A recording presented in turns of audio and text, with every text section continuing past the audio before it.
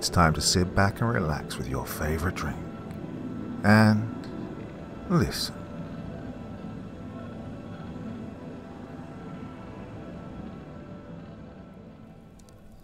Children ought not to wander in the light of the crimson moon, for it's in the gloam of the sanguine sky that the hounds of hell roam the shadows, hunting for innocent and lost souls on which to feast their fetid maws.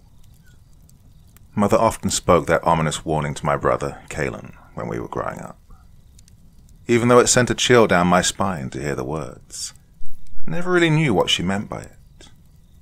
Every few years, when the time of the red skies came, there were never any signs of skulking demonic beasts seeking to scoop us up. On the contrary, Mother and Father held fantastic parties. Several of the grown-ups from our church would come, dressed in the finest suits and the most beautiful gowns. They would dance and sing, laugh and drink brandy. Nasty stuffed brandy. A boy from our church dared me to drink a sip a few years back, and I spat it out almost immediately. This year it was decided that Kalen was too big for Mother to carry around all night. As such, he became my responsibility. I was to watch him and take care of him, while the grown-ups attended the party. The night drawled onwards, music ringing out from the parlour and filling the house with an air of otherworldly enchantment. My brother and I, along with 4 other children, stayed in the basement and entertained ourselves with games and told rhymes around Kalen's zoetrope. It was around 3 hours past midnight when the garnet moon was painting the sky into its deepest burning shades that we all began to separate and grow tired of each other's company. Kalen and I had gone off by ourselves to a secret play area we'd previously established in the storeroom by the kitchen. Here I idly toyed with my collection of marbles, while Kalen watched absent-mindedly from atop a wooden crate in front of the lone, plain window. Windows were in every way off-limits during the cycle of the red moon. The more public rooms of our home were blocked off with lovely silken sheets that mimicked the hues of the sky outside. Under no circumstances was one to even catch a glimpse of the night outside. This was another rule that I never fully understood and saw no real harm in letting my puerile sibling violate. And so, I resolved to share a special moment of secret rebellion with Kalen, where we could peek out at the vermilion horizon and take in sights we were never meant to see. "Puppy!" Kalen cooed excitedly, and suddenly startling me out of the near-hypnotic allure of the city beyond our window. I quickly scanned the area for the pup that had drawn my young sibling's attention, but saw nothing. I assumed he'd spied one of the wild mutts that occasionally wander into town after dark in search of food. I excused myself to the restroom after trying in vain to coerce the 4-year-old to accompany me. How much trouble can one toddler get into inside a small pantry? I convinced myself, and with that, I made my way out down the hall to relieve myself. It was only while washing up after that a strange sense of creeping anxiety took a hold of me. I quickly made my way back to the pantry, telling myself along the way that I'd had enough of tonight's celebration, and it was high time Kalen and I had gone to bed. When I opened the door to the pantry, my heart plummeted and sent waves of cold terror coursing through me. Kalen was precisely where I'd left him, standing on the old crate, gazing out through the window, which was now raised to its fully open position. But it was what stood beyond the window, gazing back at him, that had stolen my senses and frozen me in an icy panic. Just outside the wide portal lurched a massive beast. It was covered in matted, greasy black fur, and its long, snouted face resembled that of a hound or a wolf. The window stood around 2 meters up from the floor, and was itself around that height. The dog-like thing slouched severely on its hind legs, and must have stood more than 4 meters tall when fully upright. The thing's long, sinewy forelimbs hung down, and seemed to almost reach the ground. Worst of all were the beast's eyes. Milky grey and seemingly long dead, they stared vacuously at my brother. The thing seemed to sway softly as it eyed Kalen, and to my horror its drooling, filthy maw had twisted into what I could only describe as a sick, malicious grin. I stared, paralyzed in pure terror, for what seemed like hours. Before I knew it, however, reality caught up with me in a crashing, torrential tidal wave of pure terror. With a blinding speed, the thing snapped forward and caught Kalen between his small neck and shoulders with its massive jaws and ripped him through the window and out into the night. Shaken from my delirium, I raced to save him, but could not cross the distance in time. In an instant, the small, screaming child and his hulking, bestial captor had disappeared into the dense alleyways beyond our house. I choked out a sob for my brother. He was my responsibility, and I had failed him. An inferno of pure hatred for the thing, and for my own failures, burned through my veins. Riding the adrenaline high, I raced blindly through the house.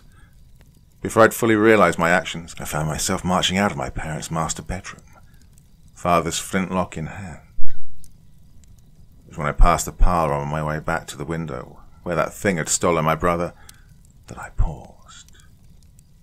I'd heard Mother's inebriated laughter sounding out among the sounds of music, as well as the dull roar of her guests. I sighed solemnly. The adults would be of no help. Most of them that I could see could barely stand, let alone track a beast through the winding streets of town. If they even believed me to begin with, that is. Setting my jaw, I continued back to the pantry and, after only a moment's hesitation, climbed out of the window and into the cobblestone alley beyond. Looking around, I shuddered. The sound of my footsteps reverberating off of the cold stone wall sent anxiety's cold fingers tickling up my spine. I saw, to my dismay, a well-defined trail of Kalen's blood spattering off into the distance. My grip on the pistol tightened, and I followed the dog-like thing's trail. I would get my brother back, I thought, and if not, I would kill the abomination that took him from me. Even if doing it, and more so doing it alone, meant that I might not come back. The twisting alleys and paths of the town felt ever more labyrinthian in the ruby glow of that sickeningly sinister blood moon. Shadows loomed long, threatening to swallow me into their outstretched grasp. With every sharp angle, my heart beat faster, anticipating that horrid, mongrel beast to leap out and claim me like it had Kalen. My spine went rigid, and my blood turned to ice as a long, discordant sound rang out and echoed over the rooftops. It took me a moment to recognize it as a kind of unholy amalgam of a scream and a bestial howl. It had to be the thing that had taken Kalen. Taking a deep breath, I set out at a light jog, determined to find the horror before it crawled back into whatever fetid pit it had come from. I trotted up the stone steps to the town's main square. As I came to the top, I got my wish, and dear God, how I wish I hadn't. The dog-like thing was there, its back to me. I could see the sickly, mangy flesh running up its spine. Hair, or I suppose fur, clustered itself in matted bunches and glinted wet in the red lunar light. I could see now that its legs were as unnaturally long as its arms had been when I'd first laid eyes on it. It was hunched over someone, and its gangling limbs lurched out at awkward angles so as to bring its face low. I steeled myself and crept slowly toward the feasting creature, raising Father's flintlock level to my eye, and aimed directly at the beast's center mass. As I neared, the thing seemed to jerk its canine face to the side, and let out a kind of mucusy hacking, as if some thick ichor were caught in its throat. With its head pulled away, I could see just who it had been gorging itself on. Kalen's pale face, frozen in a mix of agony and horror, gazed at me from beneath the crouching giant. Blood vessels in his right eye had broken, giving it a bulging black look in the shadows. His face bore monstrous gashes down one side, and his silvery blonde hair was caked in gore. Below the neck, it was hardly possible to distinguish as a body. Viscera and half-chewed organs lay in a loose pile. The pool of my baby brother's blood had seeped into the cracks of the cobblestone and began to spread in awkward geometric patterns. I let out a sharp gasp at the sight of Kalen's mutilation. Immediately, the greasy, dog-like creature's long ears perked up, and its head snapped impossibly fast to face me. The creature's maw curled into that same sickening grin I'd seen before it had taken Kalen, and its body slowly shifted in my direction. From deep within its throat, a guttural, almost chuckling sound crept out and wove tendrils of chilling fear throughout my being. I cocked the hammer of Father's flintlock and desperately tried to steady my tremorous hands. The dog-like beast reared up on its hind legs and stood to its full height, its spine and joints letting out a stomach-churning series of cracks and snaps. It turned its head to gaze at the crimson moon and inhaled deeply, the pustule-ridden, greasy skin of its underbelly expanding and splitting in places as it filled its lungs. The thing returned its gaze to my frozen form, and unleashed a terrible roar, whose sound was only made worse by the reverberations off of the stone walls and pathways of the square. The sound wormed its way deep inside my skull, threatening to shred my eardrums with the same voracity and savagery that the beast itself had torn into Kalen. I felt a wave of dizziness and a queer sense of nausea while the thing howled its nightmarish cry. Before I knew it, my legs had gone limp and the earth quickly rose up to meet my fainting body. The shadows rushed in from the corners of my vision to claim me. I used every bit of strength I could muster to squeeze the trigger of the pistol, sending a shot, lightning fast, into the monster's shoulder, and causing it to shriek in pain. The ringing echo of the gunshot, mixed with the dog-like bellows, fused awkwardly together and faded out in time with my steadily receding consciousness. The morning after was, for the most part, a haze. A constable woke me and returned me to my home, where I was examined by our family physician. The news of Kalen's death was broken to mother and father, who collapsed at the loss of their son.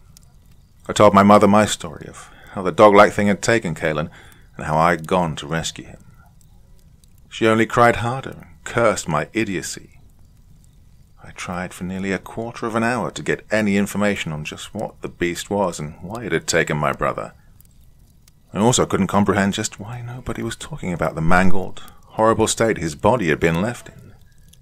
It was as if nobody cared, or at the very least weren't surprised by it. She never faltered, however. She never spoke a word. It was at Kalen's funeral that things began to feel more real, and less like the wispy fog of confusion that arises when trying to recall a dream. The family was gathered closest to the coffin as Kalen was lowered into the ground. Nearest us were our close friends and members of our church. I remembered peeking around during the final prayer and seeing someone peculiar standing off in the distance, beneath a gnarled oak tree. We made eye contact, and he seemed to acknowledge me in a way, as if to express his condolences. The man beneath the tree was the former reverend of our church. I didn't know much about him, as Mother said he'd been excommunicated nearly 16 years prior. She never explained the reason for his removal, just that he was an unclean soul and not fit to lead a congregation as tight-knit and devout as that of our church. Reverend Dutoit had become something of a local boogeyman in the time since his separation from the church. Children passed stories around that if you misbehaved or wandered into the streets at night, that Dutoit would snatch you up and take you back to his estate on the hill overlooking town. Rumours could occasionally be heard that he'd bought strange herbs and ingredients from the town apothecary and conducted strange experiments deep in the bowels of his home, but nobody could ever say for sure that this was the case. It was always an instance a friend of a friend of a friend told me.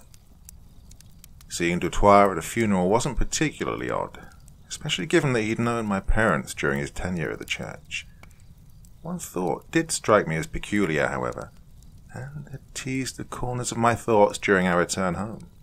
It nagged at me just enough that, before the sun had begun to set in the amber evening sky, I had again climbed through my window and crept my way through town.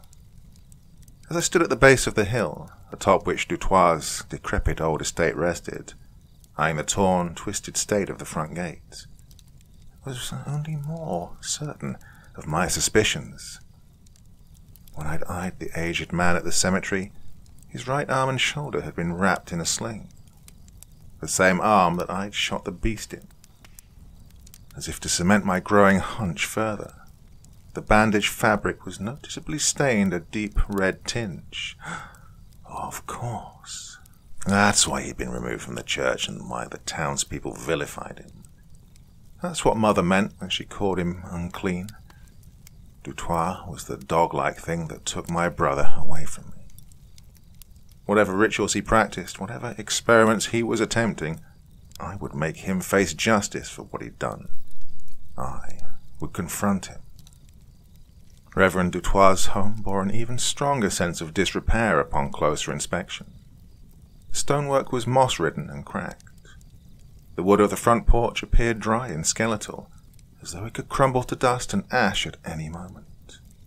The windows, however, were fitted with thick iron bars that felt starkly dissimilar to the rest of the ancient structure.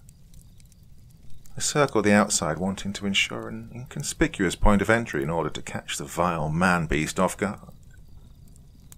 As luck would have it, a small, almost child-sized window in the structure's basement stuck out around the back of the house and was unguarded by the thick wrought iron of the other portholes. Sharp, weedy grass poked and cut at my arms as I tried to force the window open. Despite my pulling, however, the glass would not come free. In frustration, I struck out at the window pane, resolving to shatter it and forego my element of surprise.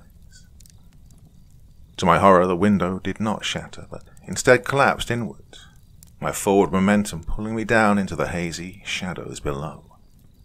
I cascaded down, further than I'd anticipated the cellar to be, and crashed hard onto an old wooden table, splintering it into two with the force of my impact. My head rang out, and my body cried in agony. I'd landed awkwardly on my wrist and felt a sharp snapping as my weight collapsed on top of it. I tried desperately to subdue my cries of pain, but to no avail. Surely the Reverend had heard the clatter and would find himself upon me any minute. The thought of being discovered by the wretched holy man fueled my body with an adrenal intensity, forcing me to my feet and to stagger my way toward any kind of exit. Feeling around in the murk, I eventually came upon a thick iron door. I leaned against the cold metal and tried to catch my breath before continuing, only to be met with a sound that set my teeth on edge. The sound of a woman's soft sobbing. I listened intently for a moment, and yes, I could clearly hear a quiet whimper coming from the room beyond the thick metal door. I felt around blindly for a handle and pulled hard. The door rattled noisily in its frame. It had been barred from the outside. Fumbling frantically, I removed the heavy wooden door jamb and pulled once more. The hinges groaned in protest before giving away, and the heavy metal cried awfully as it slid against the old stone floor. I'd completely forgotten about being noiseless, and was almost entranced by the weeping woman. When the door was open wide enough for me to fit through, I stepped inside and felt my stomach drop with such force that I had to lean back on the frame to steady myself. The room was dimly lit by a lantern sitting on a table to my immediate left. The surface was also riddled with glass phials of varying sizes, each containing different liquids.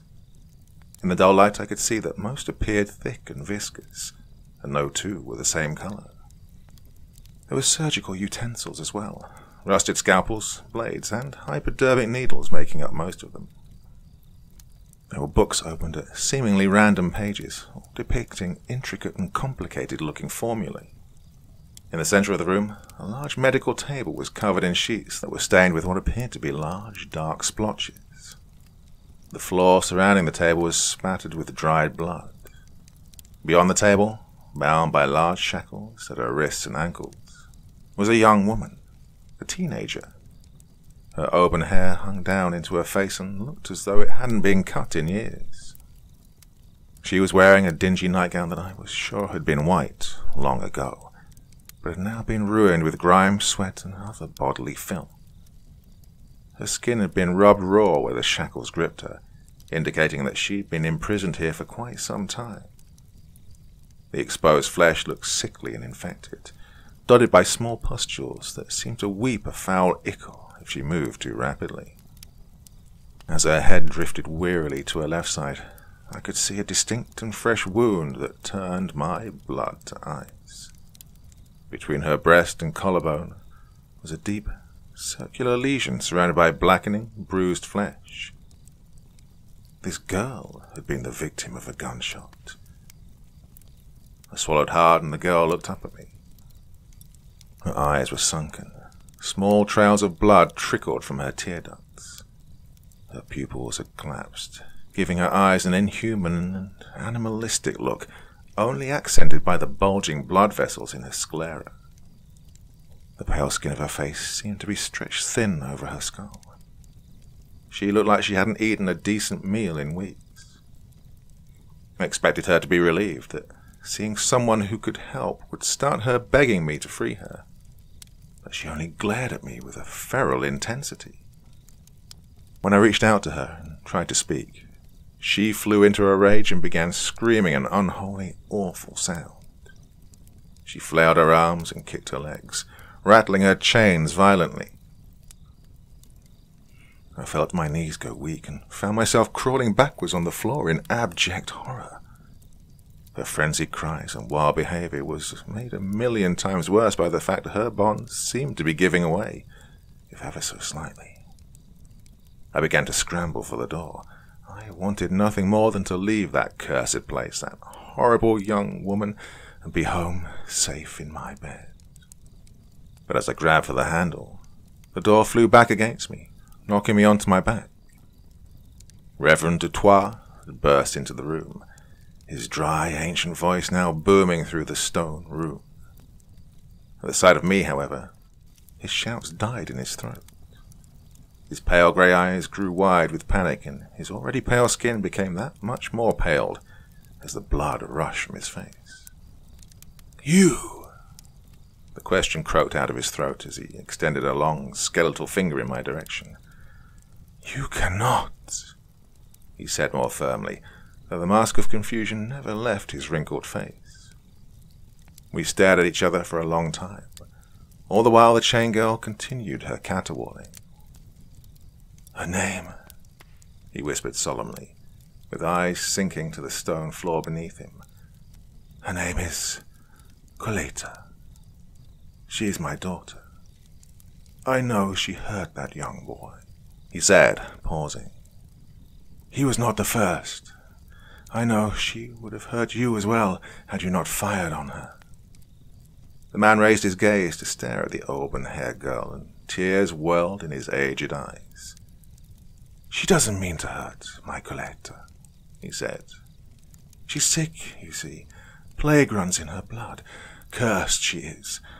I've tried for years to help her to take the sickness away, but with every blood moon, she gets harder and harder to control." The man slowly removed an overcoat, again revealing his bandaged arm, and winced noticeably as he undid the wrapping. His arm had been gouged in 3 deep, rough slashes that could only have been made by very sharp teeth or claws. The wounds oozed a trail of milky pus as he moved. They were clearly infected, and judging by the tentacling black veins beneath his thin skin, I didn't think he had much of a chance of surviving. Dutoit stepped over me, his long legs swinging silently as he did, and made his way to the chained, wild form of Koleta. She screamed and roared at him, gnashing her teeth and sending a spray of spittle across her father's face.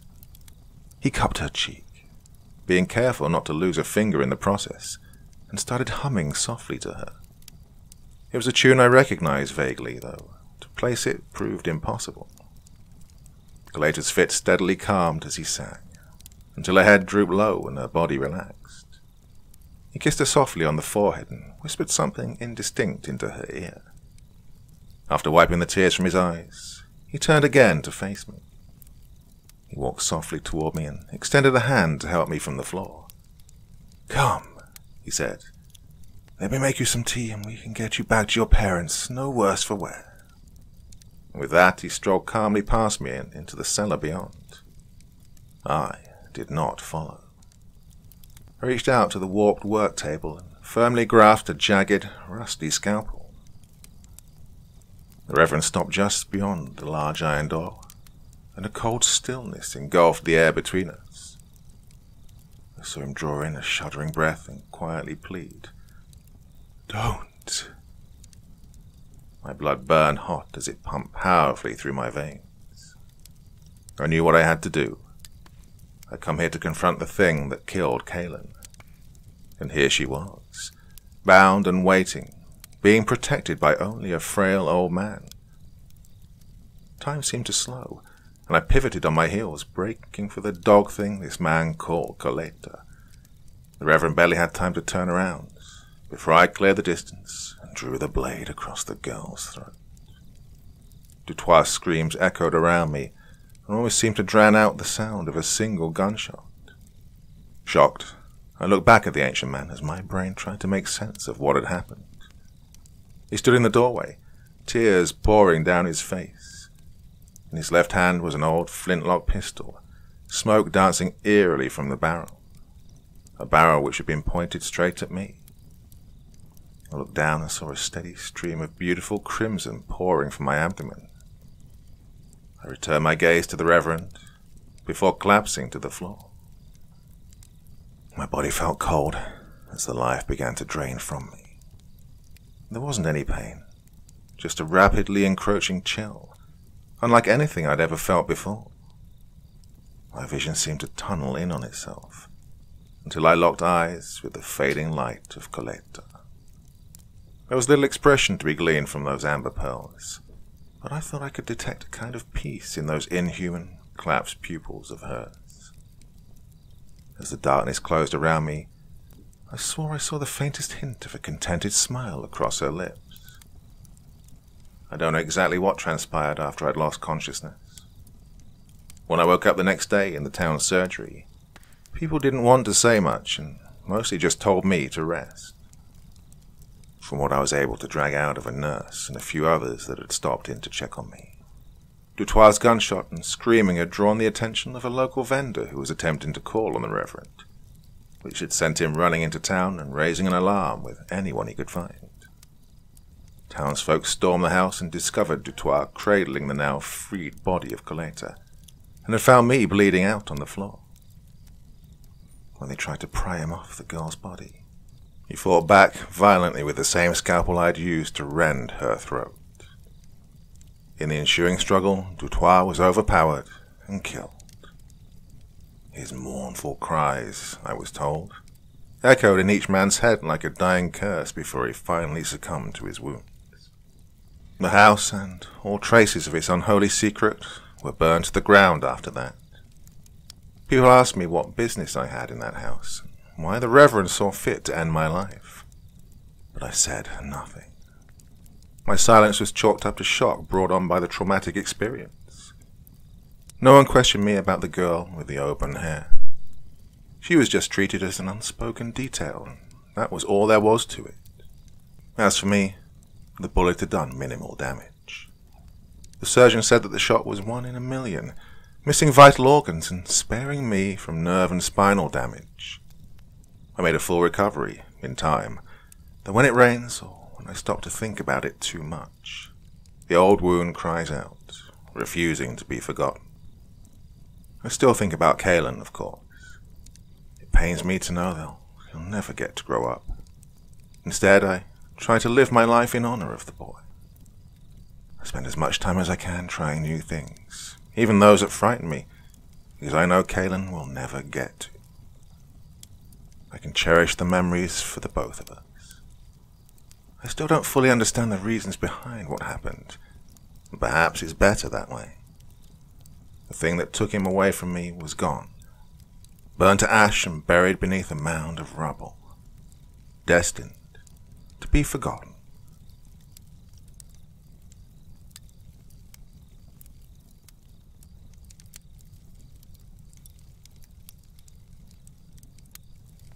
So, Those that know me and know what I do call me the Cleaner. I'm what you might call a bounty hunter, except I deal with very special cases, stuff that nobody else can really handle. I seek out the filth, the otherworldly beings, even what you might think of as supernatural, and I terminate it. I don't discriminate, I don't hesitate, I just squeeze the trigger. I'm not open for hire. I only take contracts from one person. And no, I can't bring you into the fold. It's something you're born into, and there's only ever a handful of us alive at a time. I can't go too far into the details, but I am allowed to say this. It all starts with a slip of paper, usually an envelope in the mail. Sometimes, though, in very rare cases, I will get a letter in person. I call her Star. She's not allowed to tell me her real name. And no, Star isn't her code name. Traditionally, someone like her would just be called a messenger. Nothing else. That is all they are. I call her Star, though. She has a real bright personality. Figured it fit. Now, I'm going to share a story with you all. Not that I'm really a storyteller, so you'll just have to forgive me if the format is weird. But I'll let you in on my life. Peel back the curtain just a little. I had a case a few years back. Started, like I said, with a knock at the door, which always gets my heart pumping. You see, we cleaners don't have friends, and we don't visit each other. So a knock at the door can only mean one thing. Star is there waiting with a special case. I unlock the deadbolt, grab the cold doorknob, and slowly edge the door open. There was Star, as expected, greeting me with the huge smile she always wore on her face. "Morning, Mr. Clean. How you doing?" she asked politely, moving her bangs out of her eyes. I returned the smile and motioned for her to enter. Still alive, so I'm doing better than most of the people I know. We made our way into the kitchen, and I poured her a glass of water, something I always did for a messenger. I'm going to take a wild guess and assume this isn't a social visit. I handed her the glass of water. "Oh, thank you." She took the glass and sipped on the water before replying. "You know, one of these days I'm just going to pop by to hang out." It was a nice thought, but I knew it could never happen. It's against the rules, and no one breaks the rules. But you are right. She pulled an envelope from her back pocket. This one is gonna be a toughie. There were 2 pictures. Usually I got only one. She placed them on the table. The photos were of 2 monstrous-looking beasts, hairy and huge. I instantly recognized what they were, and immediately got a pit in my stomach. Star must have noticed because she responded with a reassuring pat on the back. "Oh, you can do it." They were lycanthropes, or more commonly known as werewolves. They're about as tough as it gets. Yeah, probably. But 2? Really? I shook my head and sighed. Am I to, take them on alone? Yup, and we both know what that means. She paused to drink more water. They're mating, so we're gonna need you to deal with this as quickly as possible. Can't be giving them a chance to separate and disappear. Lycanthropes are pretty much what they appear to be like in the movies. Vicious, strong, fast. Practically the perfect killing machine. However, in real life, they don't have any special weakness. They die the same way as everything else. And the best way to do it is blood loss. Explosives work well too, but that can tend to get messy, and you might blow yourself up too. I prefer hit-and-run tactics, and that's a problem when there's two though. You have to severely injure both of them before they have the chance to rip you to shreds. It is preferred to take them out before they have the chance to morph, but you've got a 50-50 on that though. Normally you won't see two in the same place, because they are extremely territorial. I groaned again. Ah, fuck. Alright, I'll do it. Give me 2 weeks, tops. If I don't check in, I'm dead. Contact 2 if that happens. She can take over the case. I'll doubt it'll come to that. Star always has confidence in my abilities. You always coming out on top, one way or another. I snickered. Yeah, well, just give me the details. The sooner I plan this suicide mission, the better. I was awarded a laugh from Star. Yes, sir. So, here's what we got. So, of course, I can't actually go into the details of the locations and the contacts we used in the area.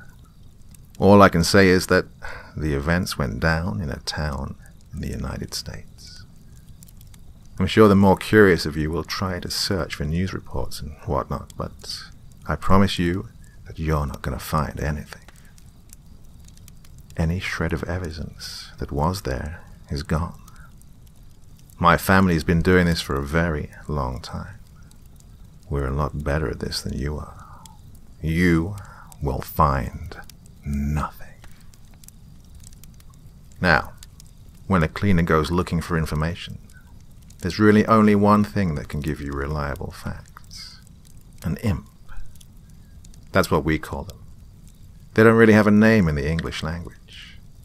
They're half human and half, I guess what you would call, a demon. They're about as close to human as monsters can get. I know they may sound scary, but there's a reason we call them imps. They're small, weak, feeble creatures. The only thing they have going for them is their longevity. They're pretty much immortal. And only a handful of them are still living. So, being that they pose no threat, we don't put them on the kill list. Imps are good for one thing, and one thing only. Information gathering. Ins and outs, they know it all. And for a price, they'll tell you everything you need to know.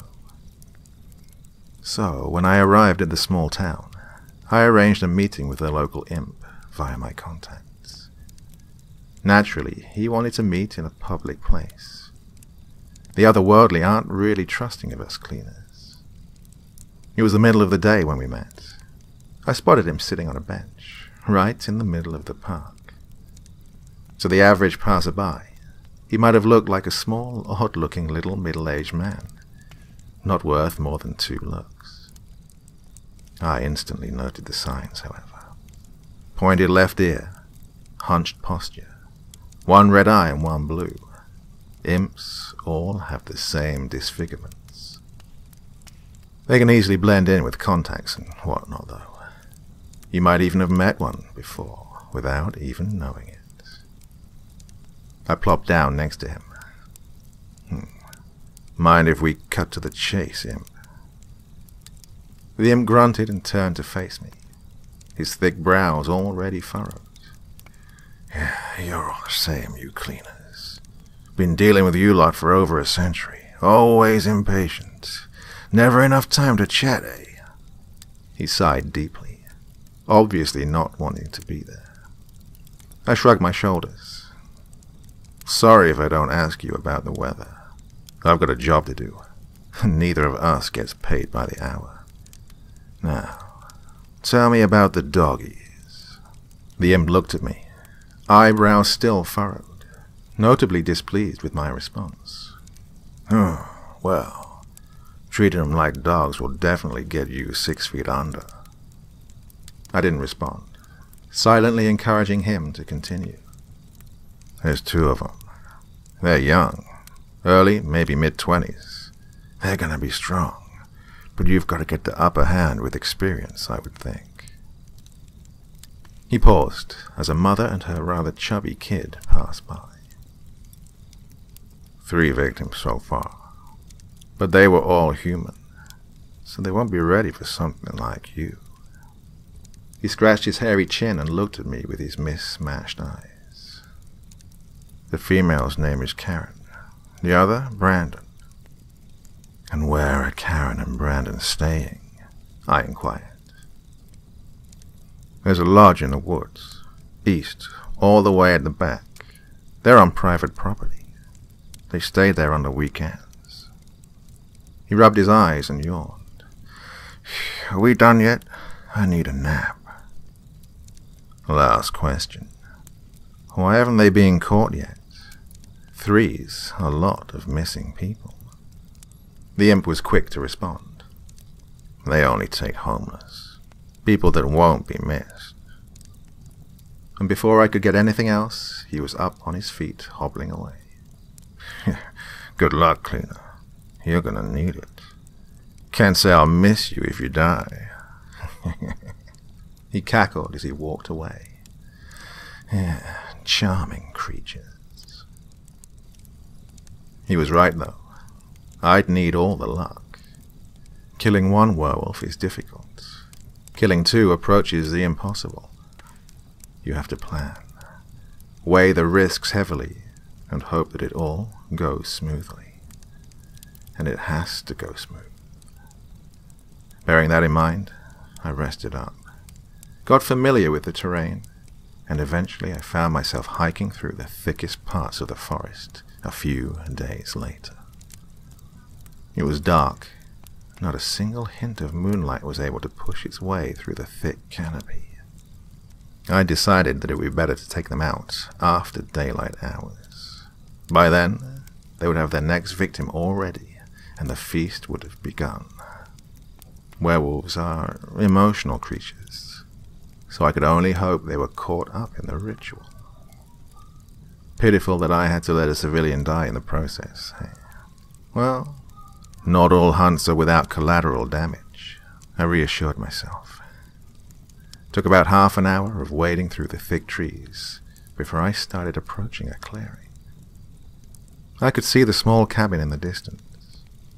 At first glance, it was quite homely looking. Wooden walls, a fireplace smoking, even a sign that said welcome.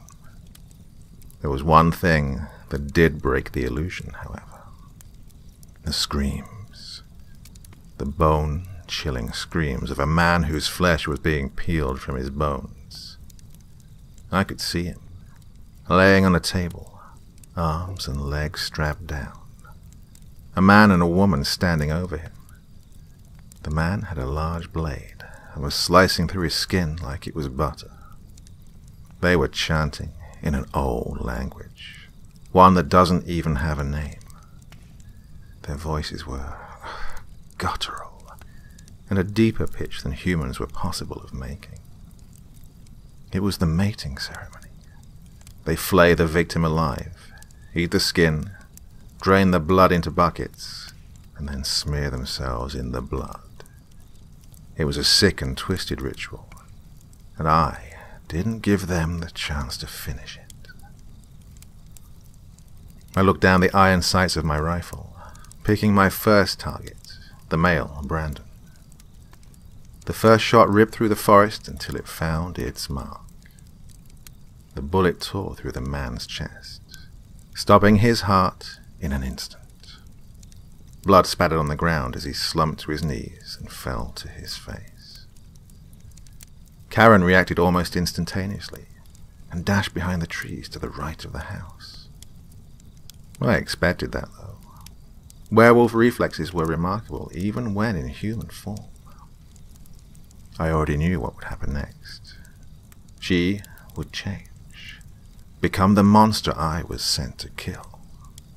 The werewolf transformation is a slow, excruciatingly painful process. So I've heard, at least. Bones grow and break to morph the body into a massive beast. Hair stabs through the skin, creating roots where none existed before. Their teeth all fall out, and one by one are replaced by vicious fangs. Fingers and toenails are pushed out. In their place, only sharp bones remain, twice as long, strong and sharp. Close-quarter combat against them is, well, a terrible idea. Almost always fatal. I sighed and checked my surroundings. There were no signs of Karen. Maybe she... An abrupt, inhuman screech tore through the forest. It was distant, but they were known for their ability to cover ground fast. Everything got quiet after that. Oh, fuck. I could feel the tremor in my hand already. Her transformation was complete, and I had just killed her lover. Again, they are very emotional creatures, passionate to their very core. I emptied the chamber of my rifle and pushed another round into it. It wasn't human anymore. Slowly, I started making my way towards the lodge, taking care not to make the slightest of sounds. I was inching my way to the ritual table. "Help me," I could hear the man croak out as I neared. "They're gonna kill me. Please help me." His voice was getting weaker. I looked over his bloody mess of a body, or at least what was left of it. "You need to call an ambulance." His breathing was more labored now, wheezing as his lungs fought for oxygen. I rested my hand on his forehead. "Oh, it's gonna be all right. Close your eyes. I'll take it from here." He tried to say something more, but his eyes slowly drifted shut, and his breathing eventually stopped. It was a shitty way to die. I let my eyes trail down to the other dead man, Brandon, the Lycanthrope. Oh, he was young. Brown hair, blue eyes, and a hole in his chest. On the surface level, you can't even tell that they aren't human. There's no giveaway like there is with the imps. Werewolves are hard to find, unless, of course, they've morphed and are hunting you. I nudged him with my boot. No movement. Good, I thought. I stepped over his body and moved towards their cabin. I had to shut myself in. I needed to trap the beast. I opened the door slowly, pushing it with my rifle, making sure to close it behind me. The fireplace was still lit, making the shadows dance on the walls. Very homely indeed, I said absent-mindedly. And it was. There wasn't much to it, but it was nice. A sofa and recliner by the fire. A kitchen past that. No TV, though. I looked back at the dead body outside. I guess they had other interests. There were paintings on the walls, mostly of wolves and the such. Brandon's signature was on all of them. Guess he was a painter when he wasn't busy being a werewolf. Another screech tore through the forest, much closer this time. It was stalking the tree line, deciding how to attack. I snapped back to the task at hand. Right, best get to it then. I needed to immobilize the beast. I smiled as I dropped my duffel bag to the floor and set aside 2 large bear traps. Even a lycanthrope can't ignore steel teeth biting into its bones. I placed one by the door, maybe 5 feet away, and one by the window next to the fireplace. This ought to do. I waited, and I waited. 3 hours went by before I heard it again. The beast was smart to wait that long.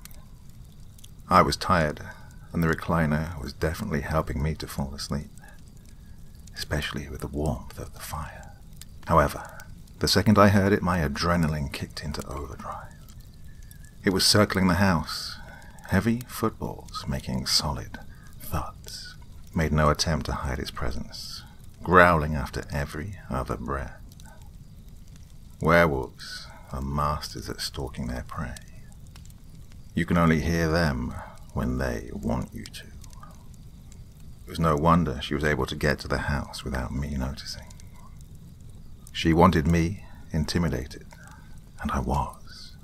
I could hear the slow scraping of her talons as she carved into the house, the low guttural growl as she grew bolder with each step. Boom! The cabin shook violently as something smashed against it. Paintings fell from the walls. My body trembled, and then it got quiet. No more footsteps, no more growling. It was in kill mode. Oh, shit. Every hair on my body was at attention. Goosebumps rose on my arms, and the tremor in my hand returned. All the experience in the world can't save you from the terror of a pissed-off lycanthrope. I took a deep breath and slowly stood from the chair, rifle in hand.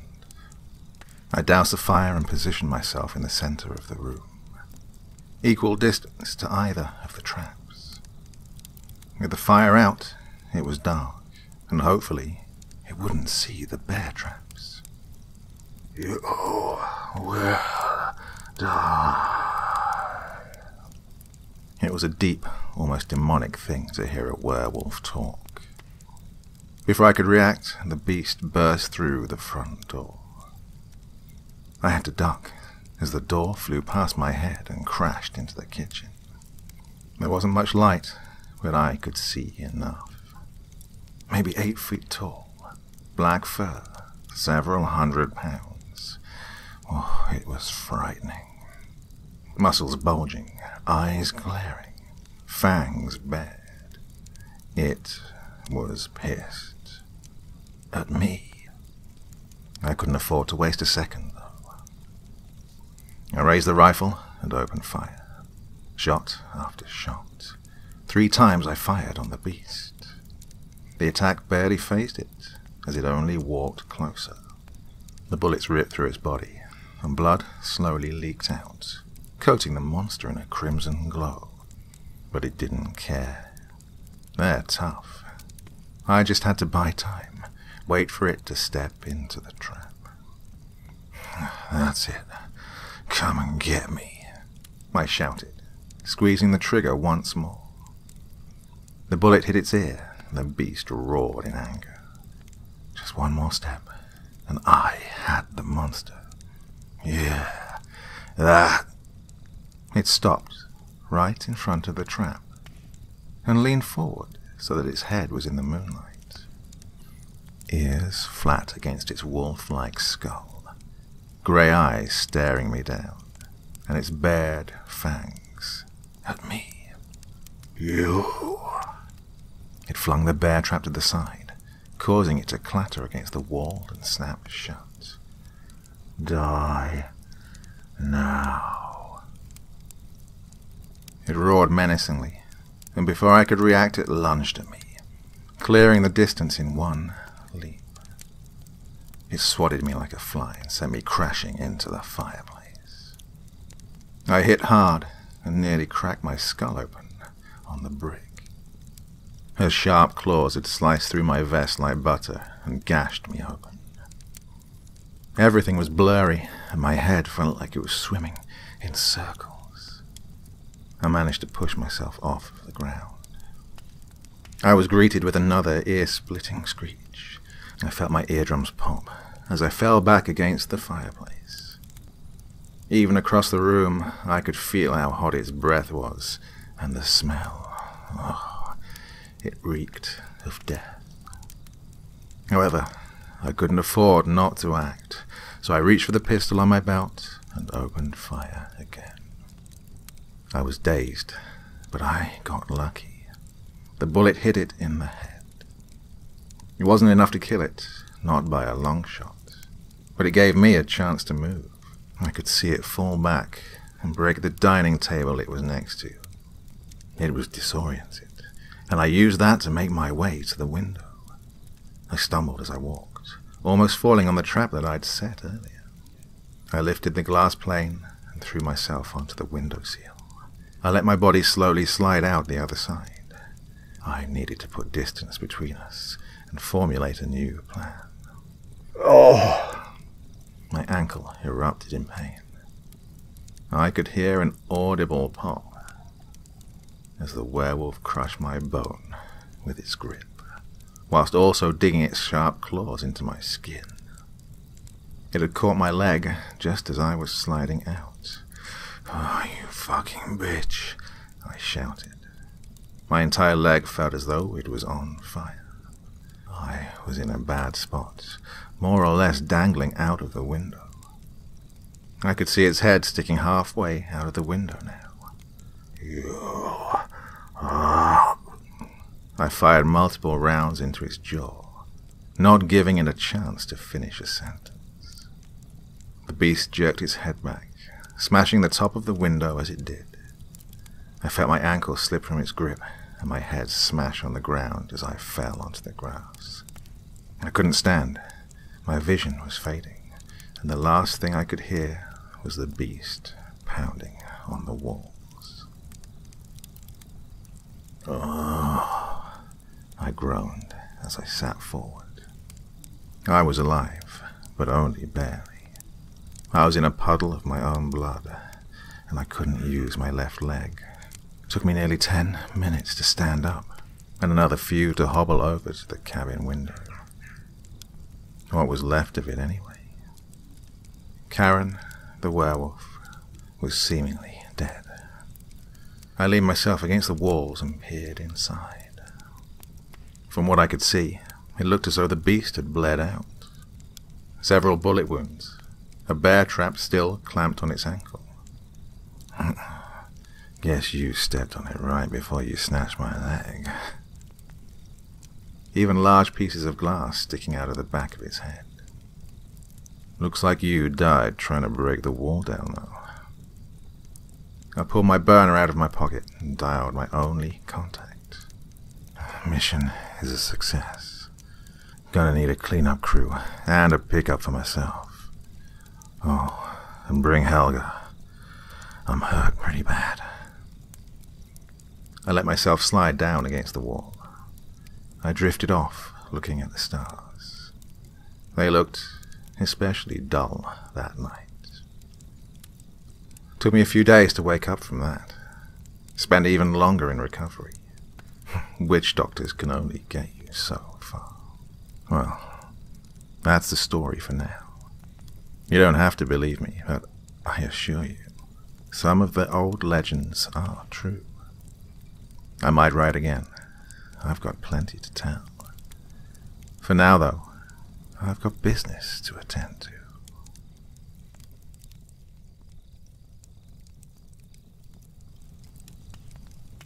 "Wake up!" his mommy ordered in a hushed but frantic whisper. "Troy, sweetie, we need to go, now!" Troy hadn't been sleeping well, not really. He'd been listening, like he often did on the long nights. The nights when Daddy wasn't feeling well. On those nights, Troy knew he was expected to stay in his room with the door shut tight. He knew Daddy slept outside on those nights, in the shed. He'd heard Mommy lead him out there, like she did most nights, before the sun had set. Then afterwards, it'd be okay. She'd come back upstairs, slowly open his door, and lie beside him in bed. They'd curl up close, and Mommy would pray for Daddy. She would tell Troy that everything was going to be okay, and that Daddy would feel better in the morning. That was most nights. That night was not most nights.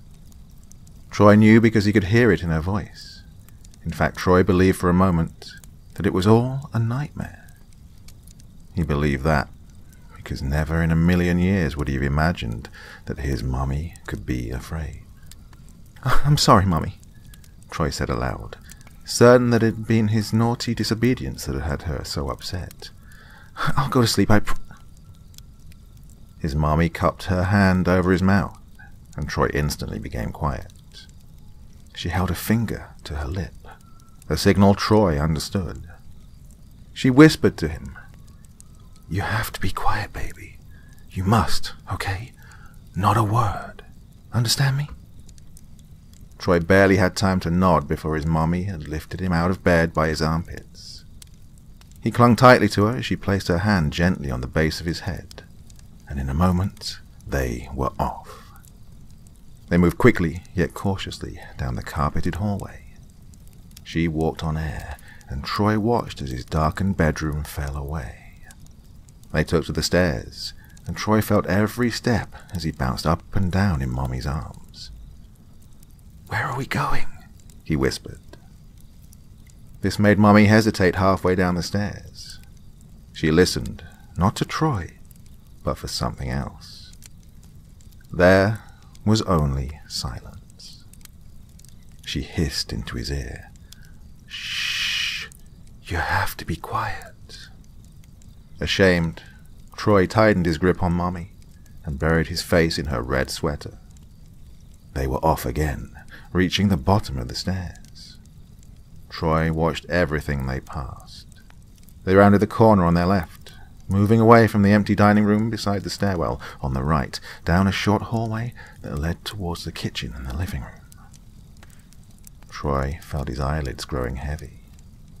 Being in Mommy's arms filled him with warmth, but as soon as they turned the corner, he felt all the warmth fall from his hanging body.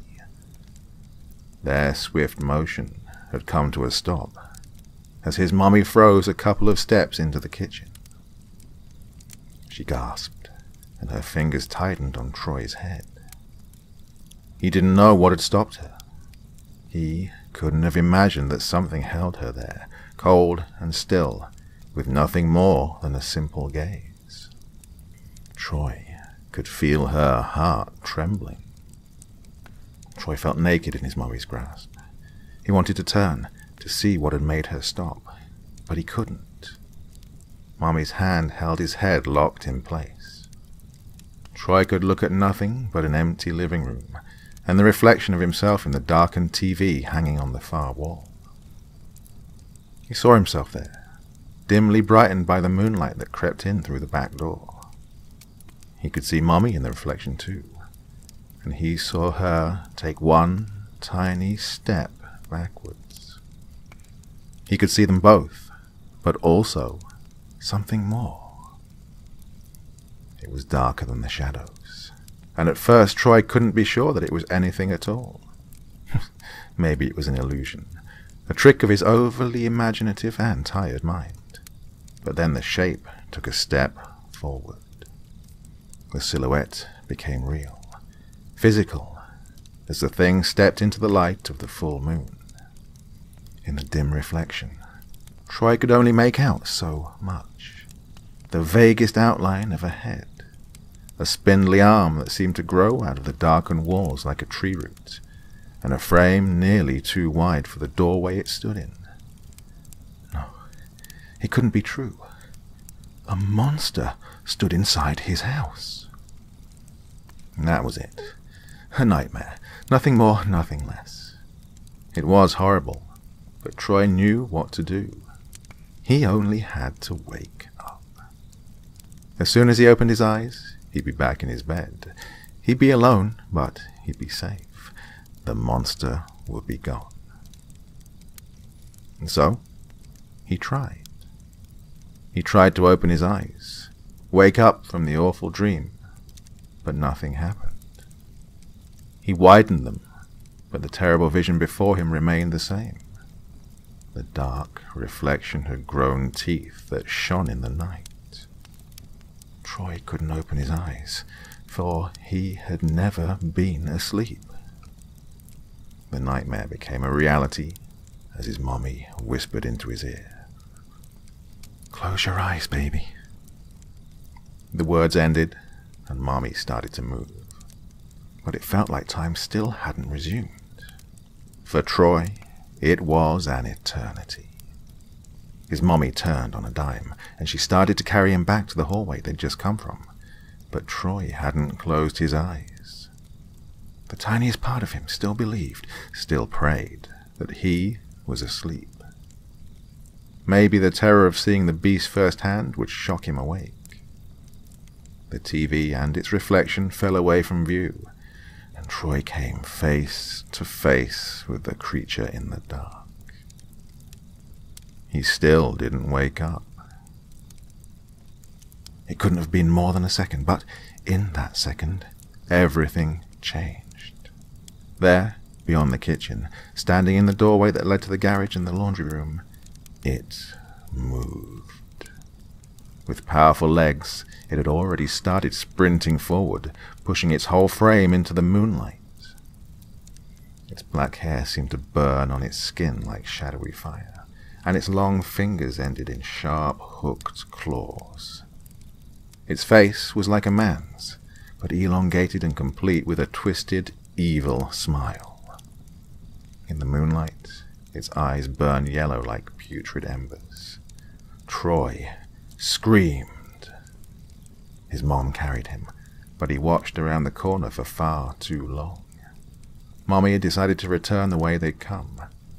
Whether she was heading for the stairs or even the front door, Troy couldn't be sure. The only thing he quickly became sure of was that none of it would matter. As his vision hung on the corner of the hallway, he'd seen the creature turn as the kitchen fell from view. It wasn't following them through the kitchen, well, not directly. There were two ways to the stairs, through the hallway they were in now, and another, alternate path that led straight through the dining room. The creature was moving to cut them off. Troy wanted to tell his mommy, but it was too late. She'd already found out. She screamed as the thing emerged like smoke from the dining room right before them, stretching its arms out wide to bar them from the stairs and the front door. Troy couldn't see it, but he could hear it breathing. He could feel each breath, warm and wet on the nape of his neck. He even felt the air move as the thing raised one of its hairy, clawed hands. "No!" Mommy shouted, quickly turning about. She hunched herself forward, keeping Troy safely beneath her, but leaving her back exposed. The motion was so fast that Troy believed that the monster had struck nothing but air. Mommy's scream told him otherwise. Narrowly missing Troy's hands, the creature had cut straight down his mommy's back, deep into her flesh. Blood dripped down her back, soaking into the legs of Troy's pajama pants. Troy screamed once more. The blow had crippled her, but his mommy hadn't given up. Still standing, she started carrying Troy back down the hallway, away from the beast. Each step caused her to cry and gasp as she tried to take Troy away. All the while, Troy watched over her shoulders in frozen fear. The thing had fallen onto all four limbs now, and it stalked them like a dog in the beams of moonlight.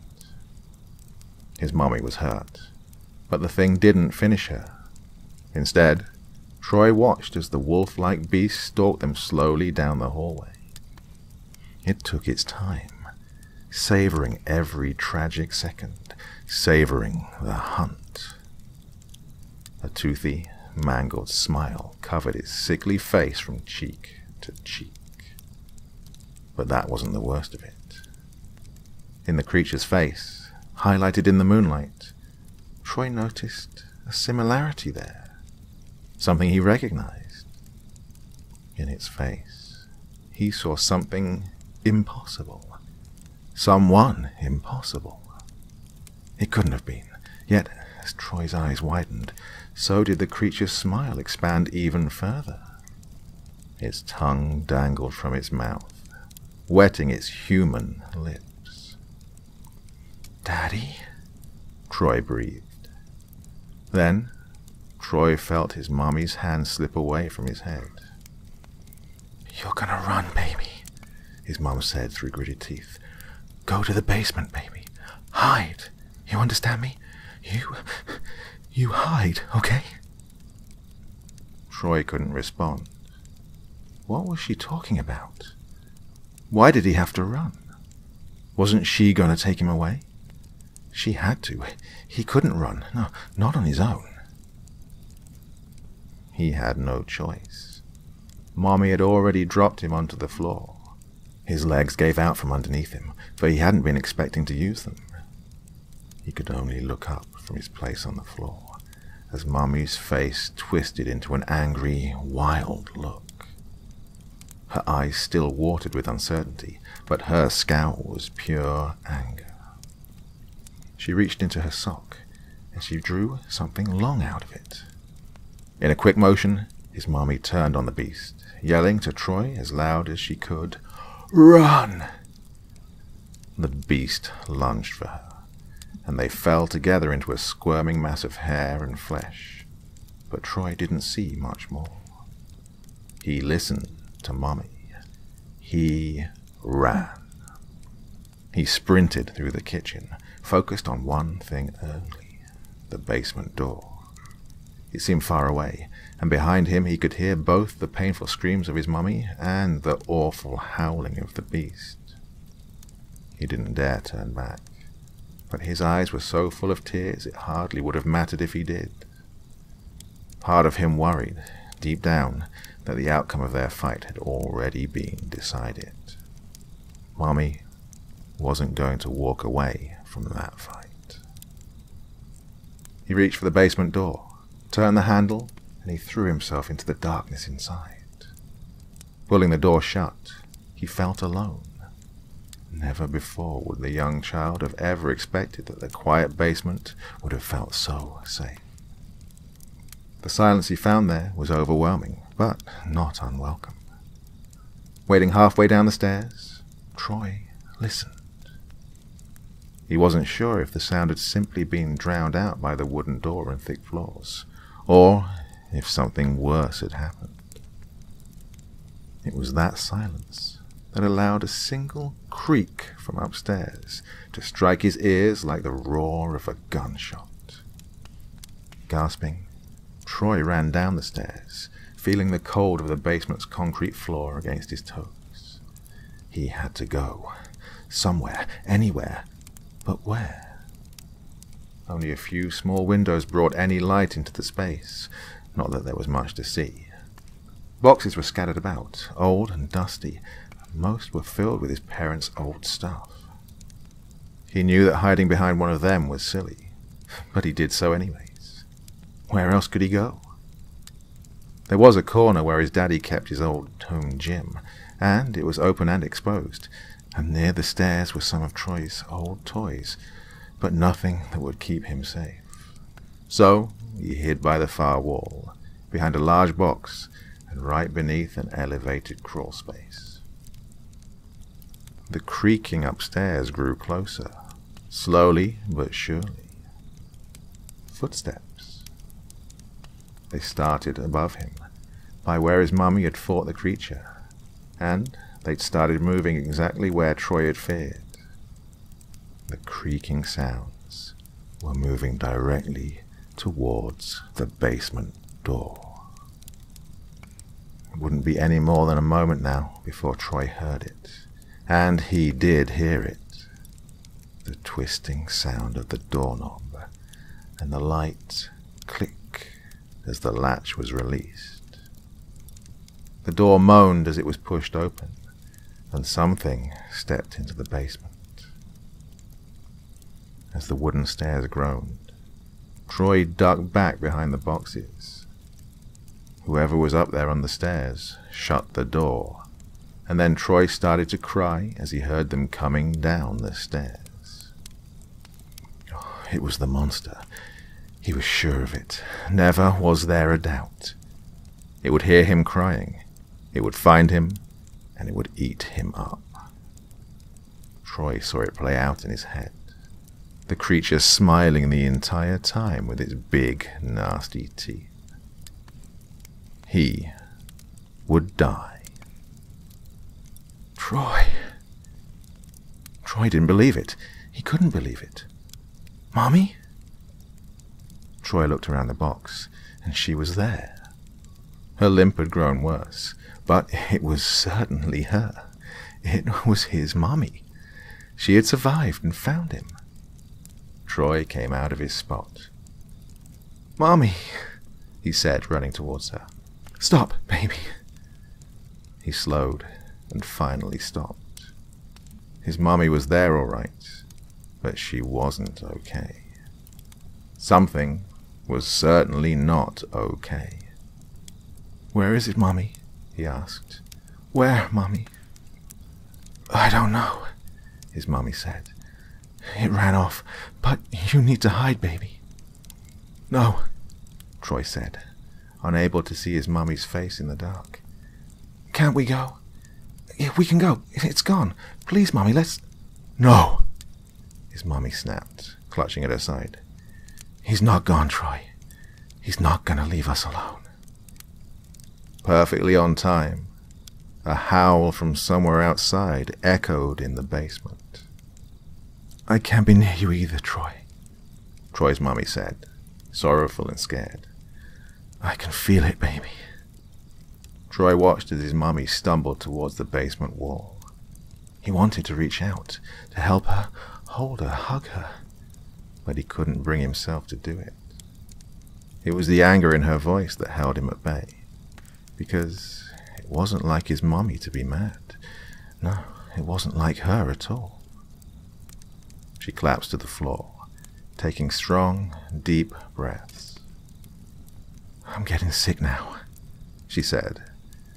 "You understand me, baby? Like Daddy?" His mommy nodded. "Just like Daddy." Troy remembered the beast upstairs, and its face. He shook as he asked it.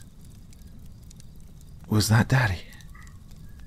His mommy was still for a moment, several moments, and then she nodded her head. "Yes," she said weakly. "And just like Daddy, Mommy's gonna go through some rough changes, baby. Awful, awful changes because he scratched me. You hear me? Mommy won't be safe to be around anymore. Do you understand me?" Troy didn't. He couldn't. It was all too much for his mind to handle, but he nodded his head anyways. He could barely see Mommy's face in the dark, but he saw her tired eyes fall away from him and towards the back of the basement. "The crawl space, baby." Mommy pointed into the dark. "You need to get into the crawl space. You can't get scratched or bit. Do you hear me?" "No," Troy said quickly. "It's too high, it's dark, and there's spiders up there, Mommy. Don't make me go up there, please. Not in the dark, Mommy." She shook her head, heaving and shaking as something invisible rippled through her body. "You have to, Troy. You—" She grew silent for just a moment, as did Troy, as a shadow blocked the moonlight for just a second. Troy turned his head up to the basement window. Nothing was there anymore, but something had been. "He's coming back," his mommy wept. "And soon I will be too. I'll be coming for you, baby. You need to go." "But—" Troy started, but in a flash, Mommy whipped out her hand and pulled him in close. She hugged him just for a second, and then she let go. As they parted, her hands found his, and Troy found a metallic object placed on his palm. Troy looked down to see he was holding a silver dagger. It was heavy and sharp, and it felt warm in his hand. "Take that," his mommy said. Take that and use it if you need to. Use it? Troy asked. He'd never been given a knife before. They were for big kids and adults, not for little boys like him. He wasn't sure what he was supposed to do.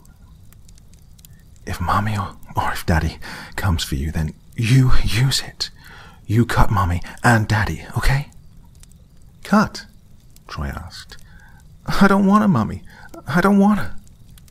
You have to. His Mommy barked in pain and desperation. Mommy's sick. Daddy's sick. Mommy's gonna want to hurt you. Don't let Mommy hurt you, baby. Promise me. You hurt Mommy if she tries. Promise me. Promise you'll be safe. Troy nodded again, terrified as his Mommy started to shake and shiver in the corner. Then go, she shouted. Go. Climb on the boxes. Get into the crawl space. She gasped, collapsing forward, and Troy rushed to her side. Mommy, he shouted, but she shoved him away so hard it sent him toppling back into a pile of nearby boxes, dropping the knife on the floor. He cried as he stood up, but his Mommy was slipping quickly away. She lay twisted on the ground, like she was fighting against her own body. The whole time she spoke. You need to go, you delicious, fleshy boy. Troy stood, still weeping. He watched as she shook upon the ground, in the shadows of the basement, screaming and speaking. With each word, her voice became more and more unrecognizable as the darkness took hold. I won't. You can't make me kill the boy. I'll kill him, eat him. He is prey, prey, prey. He will. I love Troy, I love Troy. He is my dinner. He will be dinner. His blood will taste so sweet, sticky like syrup. Rip off his arms, his fingers, and bite his legs. Help me. Gnaw on his skull. I'm so young, so tender. Oh, I want to eat. Troy, run! He wanted to, but he couldn't. He couldn't leave her. He couldn't leave Mommy. She was in pain. She was begging for help, and only Troy could hear.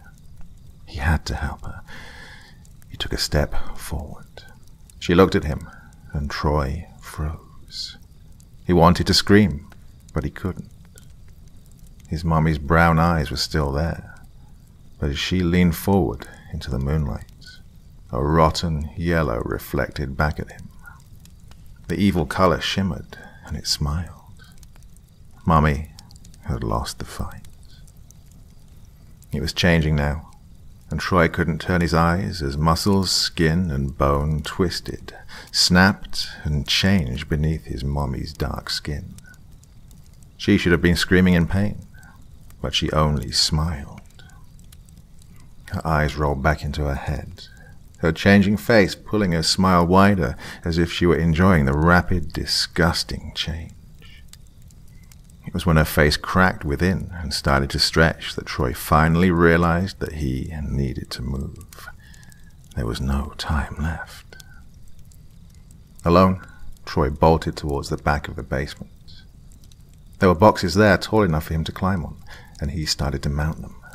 He even managed to grasp the crawl space edge when a horrible, shocking thought occurred to him. He'd dropped the knife.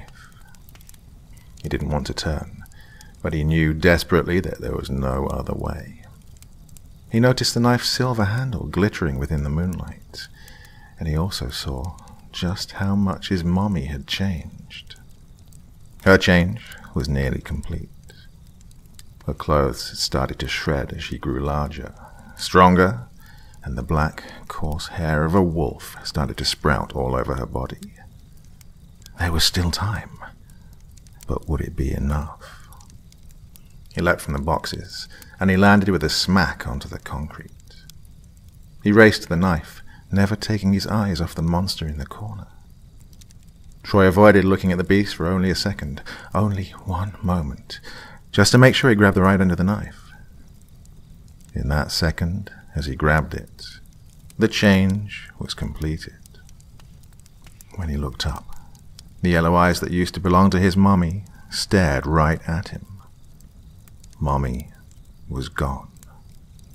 The monster was only a few feet away. Troy should have run. He wanted to, but the two stood frozen and staring. One was frozen in fear, and the other was frozen in pure anticipation. Smiling, the beast waited considerately for Troy to make the first move. And yet, the next move surprised them both. Troy took a step forward, knife in hand and eyes frozen shut in fear. He swung the blade wildly. It connected below the creature's eyes, and Troy heard a sizzling hiss and a horrifying howl. He spun around and charged towards the crawl space, and once he reached it, he managed to hide within its darkness, grasping the knife tightly before the beast had time to gather its focus. The silver had hurt it, but its smile hadn't faded. It looked like it was having fun. Troy watched as the creature stalked about. It didn't come straight for the crawl space. Instead, it took a longer route about the basement floor. It sniffed the air and circled the boxes like a shark. Troy thought, naively for a moment, that it had forgotten where he'd gone. Perhaps, just perhaps, he would be safe there after all. He placed his hand on the wall, and he brought his head right next to the window in the crawl space. Then it all went wrong. With an ear-splitting screech, the other creature, lurking just beyond the house, plunged its arm through the window. Glass shards sprayed across the crawl space as the creature reached in, flailing and grasping wildly. Troy fell back, screaming, as the other creature, the one that used to be his mummy, had made a beeline for the crawl space. The creature pounced into the crawl space and swatted at the intruder's arm. The two growled at each other, and quickly they were at each other through the broken window. Their faces, snouts, snapped and barked at each other, each spraying spit and rage, though neither noticed as Troy backed away. He slipped away, further and further. Past the old boxes of Christmas decorations and ornaments, he found his corner, his last hope. It was a space he'd found before, a little alcove that only the spiders and he could fit inside. He moaned, feeling the sticky spiderwebs wrap around his head as he entered, and he twitched as he felt one of them scurry across his neck with its sharp, spiny feet. He squeezed himself in, deeper and deeper, feeling the dirt and bodies of dead bugs crunch beneath his naked feet. The two monsters fought, while he reached forward, grabbed the large torn box that held their family Christmas tree, and, with all of his might, pulled it in front of the hole. Alone, in perfect darkness, he waited as the night dragged on. Troy didn't sleep that night, even though he was exhausted. Somehow, his hiding place had worked. The sounds of the fight died down not long after he'd hit himself, and beyond that, the basement had stayed silent. The only noise he recalled was the sound of something moving on the stairs, and Troy hoped, more than anything, that it had been the sound of that thing moving on, giving up. Time didn't move for Troy, at least not in any noticeable way. He couldn't tell how long it had been, but he cried silent tears, for he knew that it had been long enough. It had been far too long for this to be a nightmare. Everything that he'd seen had been real. His parents were gone. Those tears flowed, and they quickly became less silent. They brought sound back to Troy's throat. He trembled as he felt more spiders creep across his skin. Troy was alone, with only his quiet, groaning moans and the awful spiders to keep him company. That was, until something moved the box out of the way with a sharp snarl. Troy screamed as the moonlight beyond highlighted not one, but two sets of glaring eyes in the crawl space. The two, together, had found him.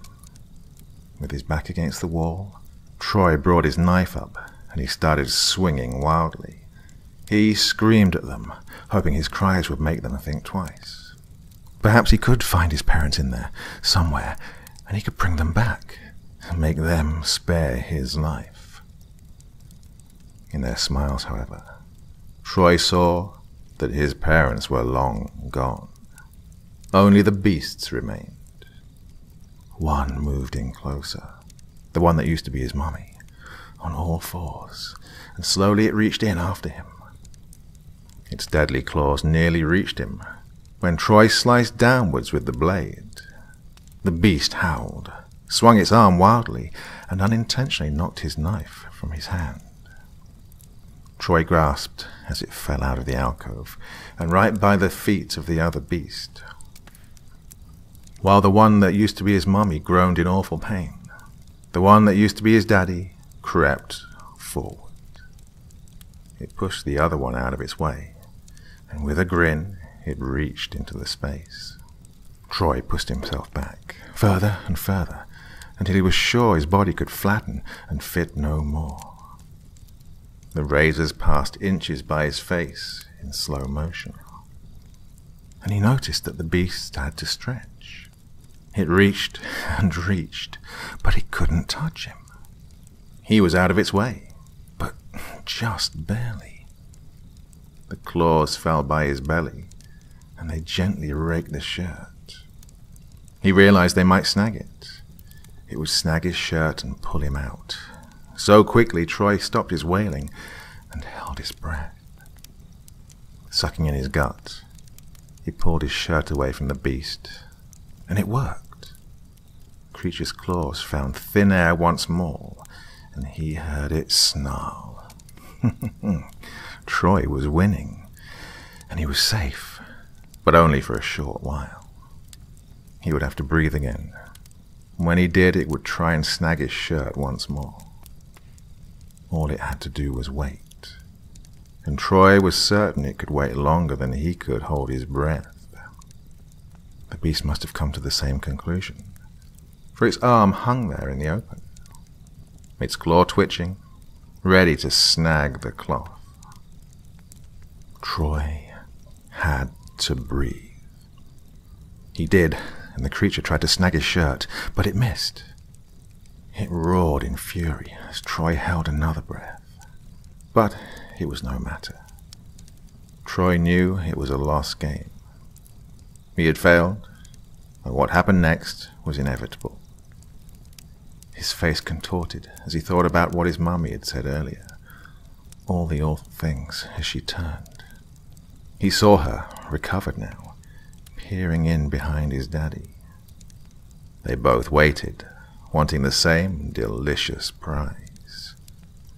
He hoped it would be fast.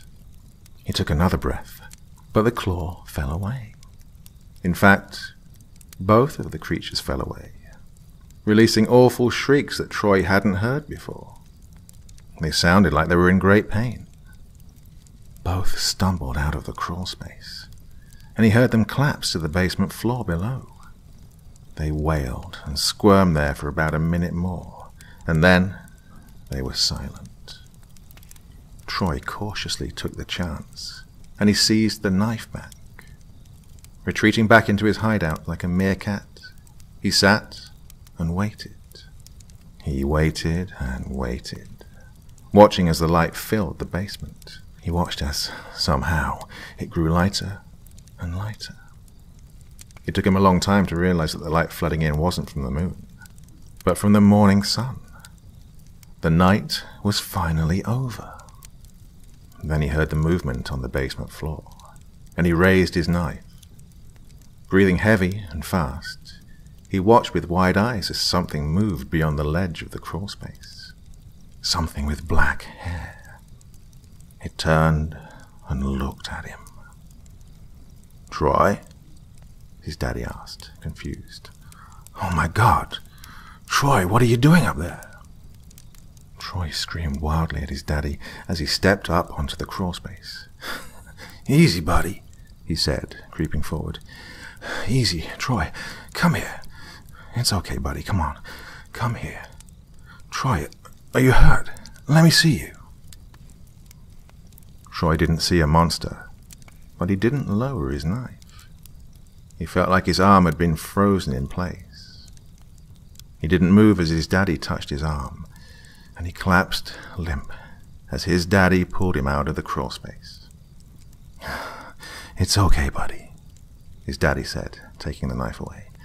"It's over. It's over." He hugged him tight. Troy hesitated, still unsure, but eventually he did hug his daddy back. It was a warmth he never thought he'd feel again. "Troy?" Troy looked up to see his mummy coming to her feet. She looked tired, ragged, and had a new scar running across her upper lip. She brought her hands to her face, seeing Troy, and her tears spilled over. "Oh my God," she said. "Oh my God, you're okay, baby. Thank God you're okay." She jumped up with them, joining in on the hug. Terrified, Troy closed his eyes and let the two embrace him. It had taken most of the month, but the shelter was impressive. It sat where the old shed used to be, and took up much less space. The only part of it you could see was the entry hatch on the surface. "Fully submerged," his dad told him, holding his hand. "Steel. You could survive a nuclear blast in there, buddy. You know how strong one of those is?" Troy nodded, smiling a little. "Isn't that cool?" asked Dad. "Very," Troy said. His dad patted him on the shoulder, and the two exchanged a quick hug before his dad moved down into the shelter. On his other side, holding his other hand, his mom was very nervous. She looked to the red horizon, and then to the shelter, and finally to Troy. "This is scary for me too, baby." Troy looked at her and silently hugged her torso. She kissed him on the hand and knelt down beside him. "You set your alarm?" she asked. "I don't want you to be late for school." "Yes," Troy said, looking at the naked dirt below. "You know where the key is, right?" "On the counter," Troy said, "next to the toaster." "That's right. And as long as the sun is up, then it's okay to let us out. Now, don't you dare do it a moment too early." "But try not to forget us either, please," his dad joked with a smile. "That too, baby. You okay?" Troy looked up at his mom and into her brown eyes. He nodded once, smiling. "Okay." She kissed him on the cheek and hugged him once more for good measure. "It's time," Dad said sternly. His mom nodded in agreement and offered Troy a quick smile. "See you tomorrow, baby," she said. "Good night, Troy." "Good night, Mommy." She stepped down into the bunker, and Troy quickly went and shut the door. Just like they'd shown him, he locked the latch, and he double, triple, and quadruple checked it. They were sealed in there tight, and as the sun set, Troy entered the house. His bed remained empty that night. The house was empty and silent. Troy had made his way down to the basement, and he pulled himself up into the crawl space. Pulling himself far inside, he squirmed inside the alcove, holding his knife close, brushing away with ease the lone spiders that strayed across his skin. He looked to the empty basement once before pulling over the heavy box. He sat there all night, listening to the hellish howls that echoed from somewhere outside.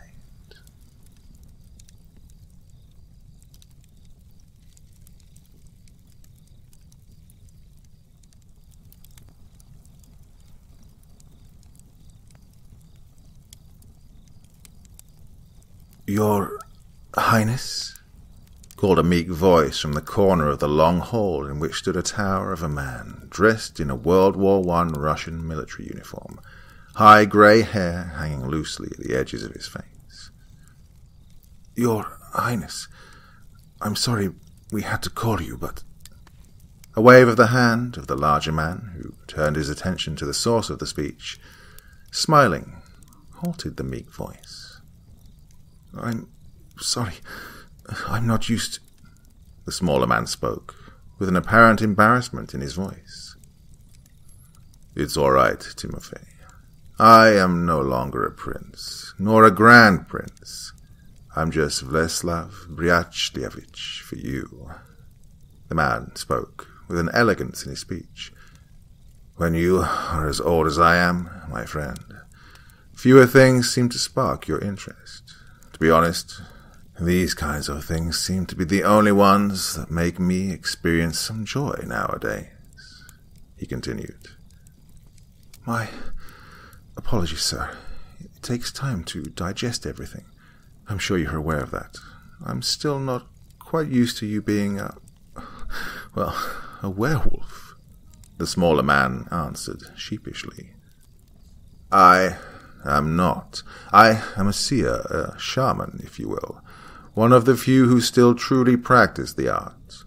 We all have extraordinary skills.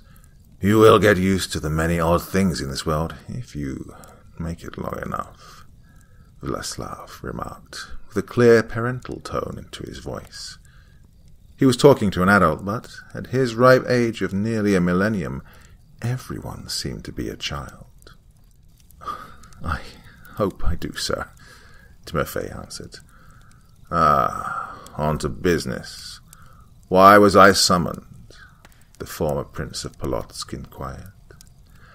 Yes, Timothy, who wore a neat butler uniform, responded. Follow me, sir. He gestured that the two of them should walk towards a room near the edge of the hall.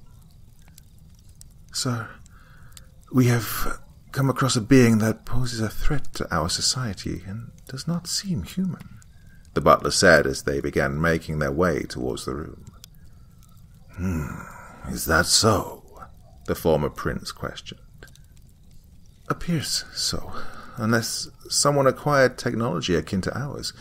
It's impossible for a human to burn out the insides of another human being, the butler retorted. I see. I assume you've sent a contingent of Omega-level operatives to deal with said target, the former prince answered. Omega, Gamma, Beta, and even Alpha-level operatives, all of them never returned alive. I see. Shameful. Truly sad, sir. The loss of human life is never the pleasant kind of news. Indeed, but that's why we're here, my friend. That's why this organization exists. We do what we do to prevent the needless death of humans as a result of abnormal threats. The two men had reached the entrance of their designated room, and a feminine voice had risen out of the room. I wouldn't call your involvement in 2 world wars and a myriad of other local conflicts between humans a part of that cause, Vleslav. Vleslav chuckled at the remark, before retorting. As a former prince of these lands, I must protect them from all kinds of evils, Miss O'Reilly. The feminine figure walked up to the two men and handed Vleslav a folder which contained the information about the aforementioned contact between the organization and the suspected creature which resulted in the deaths of many organization members. The file included the detailed autopsies of the deceased organization members and the grotesque photographs of their charred and disfigured corpses. It appears it is the work of an... The woman spoke, before being cut off by Vleslav. Yes, seems like it, he responded to her mid-sentence. His mind ran wild with what appeared to be fond memories of some event from the distant past. It's been a while since I came across one of these, Vleslav reminisced to himself quietly. I want to come with you. The woman's voice broke Vleslav out of his nostalgia-induced trance.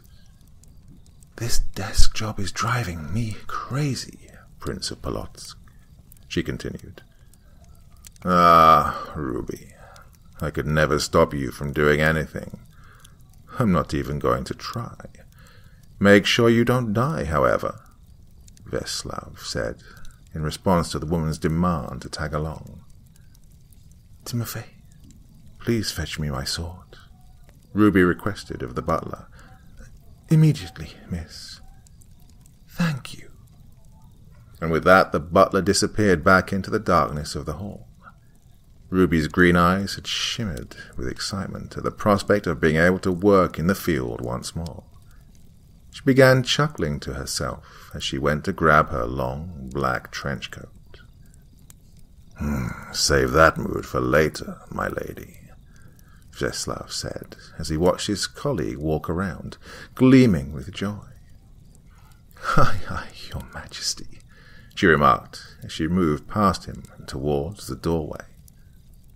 Vleslav followed behind, and once they stood in the hallway, a robotic voice called out through the intercom system. Agents Lycan and Banshee, please approach portal chamber SC-173. After you, my lady, Vleslav gestured to Ruby to walk first towards their destination. As they walked, neither of them had let out a sound. They were both people of few words, even fewer with each other. Throughout their years of working, they developed a bond strong enough to formulate a sort of telepathic link between the two of them. They did not need to speak to understand one another and cooperate in perfect sync. Ruby threw her trench coat around her shoulders, and they walked towards the portal chamber. Once there, Timofey approached Ruby and handed her the weapon she'd requested earlier, a customized Nodachi. Your weapon, miss. Why, thank you, Timofey. Ruby thanked the butler as she took the Nodachi from his hands and held it over her shoulder. She looked at Vleslav, who was looking at her, filled with pride that his pet project had become one of the most successful agents in the organization, and called out to him. Shall we? After you, my dear, the mountainous humanoid gestured once more. Ruby approached the portal that would lead them to their target, and as she looked at the swirling blue lights emanating from the device, she looked back at the staff, asking, Is there anything we should know about this location?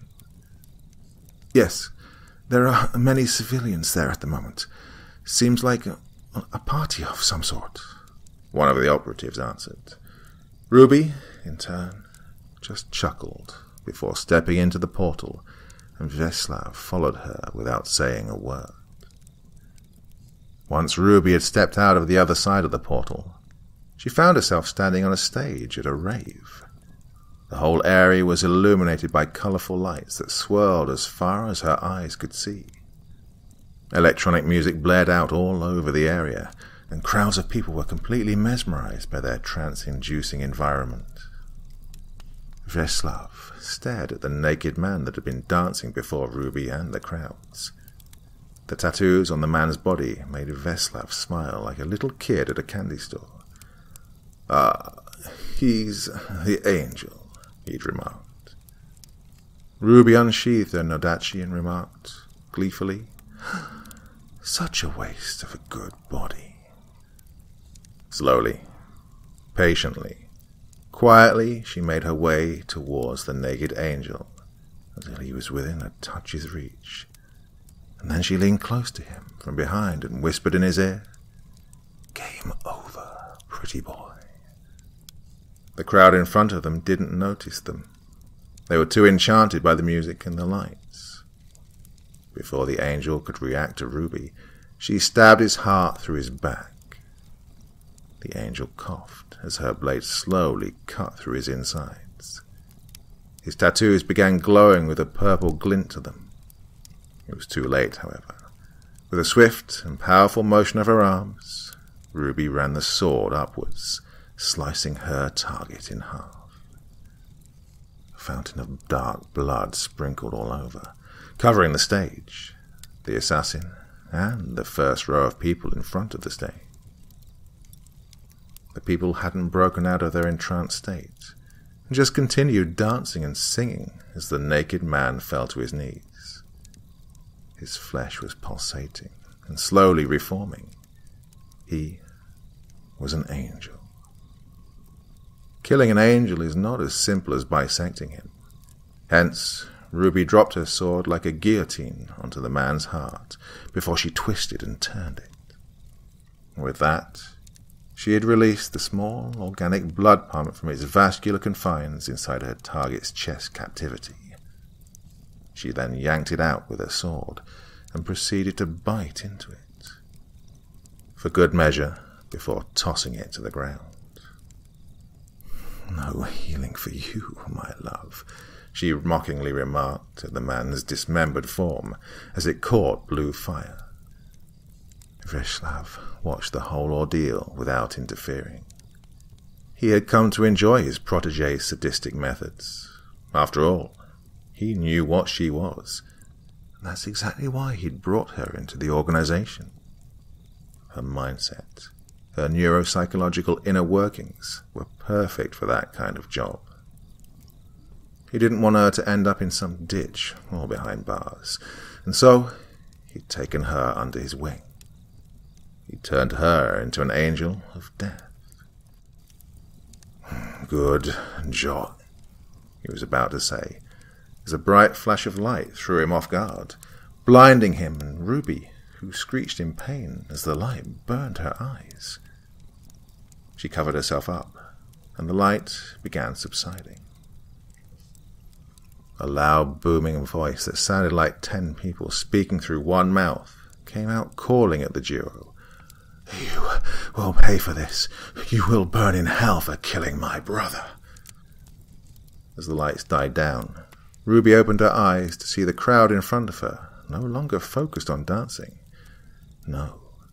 Instead, they were all staring at her, trying to stare through her soul with light shining through their eyes. Purple-tinted light. The crowds had been possessed. The music and projector lights slowly died down around them as Ruby's mind drifted towards a single train of thought. Kill. Her pained expression had turned into one of joy. Her grin grew so wide it became almost painful to smile for her. "Kill, kill, kill, kill, kill, kill, kill, kill, kill," she began calling out as the possessed hordes slowly made their way towards her, crawling to her like a mass of mindless zombies. "I am gonna kill you all," she screeched before throwing herself, blade first, into the mass of mind-controlled humans. With each swing, she claimed a life. She was precise and lethal. One blow per one life. With each strike of her blade, she had soiled the soil beneath her, the blood of mortal men. Soon enough, the green-eyed assassin stood in the middle of a river of blood as mind-numbing ecstasy filled her senses. She let out a burst of maddening laughter before pouncing on top of her remaining targets, and with each strike, her killing blows became more and more brutal and crude. She was out to make the act of dying painful for them, increasing the dose of pain for each victim with each passing strike. She didn't slow down until she was the only living person standing. All the while, her crazed laughter filled the night's air with the mortifying call of a death goddess. At the same time, Vreslav pounced on the second angel in the form of a wolf, biting his head clean off. Vreslav landed on the ground just as the second angel's body crashed, headless and bleeding profusely from the neck. Vreslav roared like a pissed beast, and then his gut began burning from the inside. As he panted like a dog, his belly exploded, sending gallons of blood and viscera all over. A booming voice came out of the beheaded corpse's neck. "Foolish, foolish dog thinks he can stop me." A head reconstructed itself on the corpse as it rose back up. The angel was still alive. He walked up to Veslav's broken canine form and kicked at it, sending it flying a few yards, showering the ground below him with guts and rib powder. The second angel spread out its massive wings, made up of light, and flew up to Veslav's seemingly lifeless body. He then picked up the wolf and raised it into the air. "I am going to kill you by tearing your pelt off, and then I will do unspeakable things to that girl. Do you understand me, silly dog?" The angel was about to land another blow on Veslav, but when his fist connected with the canine skull, the whole wolf disintegrated into dust that fell around the angel, who stared at the space in front of him, confused. "Show yourself, coward." "Nothing." "I know you're not dead. I haven't pulverized you just yet." "Nothing." The whole situation felt awfully wrong to the angel. He could feel it in his core. Something was wrong. Veslav wasn't a werewolf. He knew something about him was different. Doubt had begun creeping up on him. Puzzled, confused, and scared. Feelings the angel had yet known were beginning to take over his physical form and clouded his judgment.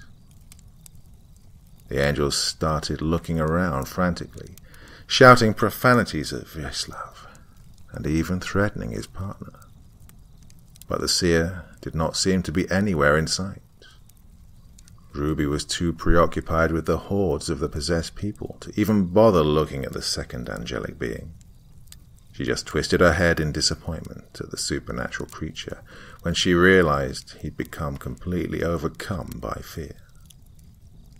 Just as the creature was about to make his way to Ruby, he felt a sharp pain at the back of his neck, one that ran down his spinal cord and spread to his limbs, after which everything below the point from which the pain had come felt numb, and gradually all feeling was lost. The creature could barely turn his head before he noticed a large, furry humanoid creature grabbing him by the neck. Veslav began landing blow after blow upon the angel's body. Each blow produced a sickening, crunching sound that indicated the breaking of bones and tearing of soft tissue. The angel was overcome with pain. He couldn't even heal his broken physical body, because with each attempt to heal a wound, Veslav opened up 3 new ones. The seer had used his immense strength to punch a hole through the angel's stomach before he pulled out his large intestine and hung it around the angel's neck like a noose. He then proceeded to toss the angel in every imaginable direction, using the former's innards as rope. Each time the angel's body made contact with the ground below him, a little bit more of his digestive system was exposed to the elements. That made every moment of the experience excruciatingly agonizing. The angel could no longer even think straight. All he could do was be a prisoner in his own mind, as a monstrous wolf man turned his body into a pile of shit and pus. Angels are powerful creatures. However, they have their limits, and they are certainly capable of dying. Veslav dealt with angels in the past, and thus he knew how to overload their capabilities. Once the seer had enough fun, he dragged the barely lucid angel towards the mount of corpses atop of which sat his partner. She sat there, covered in blood and viscera, adoring her own macabre handiwork, with a maddened smile smeared all over her face. Veslav tossed the angel towards her and gestured with his head upwards. Ruby stepped down towards the angel and grabbed him by the head. At this point, his body had begun regenerating itself. However, his regeneration wasn't quick enough, as when Ruby yanked his head backward, Václav slammed his fist into the angel's jaw, sending it flying, along with a lightning bolt of ungodly pain, straight to the angel's brain. Ruby recoiled her arm, shaking it as if she'd been struck herself. Whoa, I forgot just how powerful you can be, Prince. Václav smirked and tilted his head sideways, as if to gesture that he was sorry, before reverting back to his human form. It's fine, Ruby responded as her hand travelled down the angel's face. The angel was paralyzed with pain, and the thought of what this sadistic duo might do to him, his lack of lower jaw, made it impossible for him to speak. Suddenly, he felt a hand reach down into his mangled insides. He began making gurgling sounds, and Ruby told him to shut up, as she was actively trying to find something. His heart. The angel's insides were so messed up one could reach from the esophagus to the lungs, and vice versa. She touched it, her heart's desire, the angelic heart. Found it, she yelled out gleefully. As the assassin touched the angel's heart, his whole body spasmed in an agonizing stream of neurological torment, and then the acidic contents of his stomach swam up and burned Ruby's arm, making her recoil and curse at the creature for not controlling himself. The angel threw up his stomach acid all over himself, causing him to spasm even more, making Ruby shove his carcass downward. Václav wasted no time, and landed a devastating spinning kick to the angel at the same moment the latter hit the ground. The blow was so devastating, the creature's whole chest cavity was blown apart, exposing the heart and lungs, which were covered in shards of bone and yellowish mucus. Ruby got up to her feet, adoring the damage caused by her partner, and proceeded to stab his heart with her nodachi, before she pulled it out with a single stroke of her arm and presented it to Václav as a mock sacrifice, at which he burst out laughing. That was fun, Ruby exclaimed. Yes, it was. Good job, kid, the seer exclaimed before activating a device which had opened a rift in the air, causing a bluish light to explode through it. After you, my lady. He gestured to Ruby, who stepped into the bluish light. The seer followed closely behind, and as he did, the rift closed behind him. Once they passed through the rift, a familiar voice greeted them. Your Majesty, Miss O'Reilly? Don't call me that, butler, Václav barked. My apologies, sir. The mission was a success, Timothy. Now, I shall have a bath and some tea, please, Ruby said as she stared affectionately at the butler. Oh, and that. She pulled off her sleeve, displaying the chemical burns on her arm. Immediately, miss. What about you, sir? Are you going to return to your slumber? The butler asked Václav. No, I think I'm going to stay awake for a while longer. It seems you guys are slowing down. There were 2 of them. 2 angels. You detected 1. Oh, my. The butler expressed his surprise at the fact. I definitely think I should stick around for a while longer, Václav continued sternly. So be it, sir. I hope you enjoy your stay above ground, the butler replied. I'll attend to everything in the meantime, he continued, as he began making his way out of the portal room. Oh, I know I will. What with all these things roaming about lately, the seer remarked under his breath, before he blended in with the shadows. I know I will.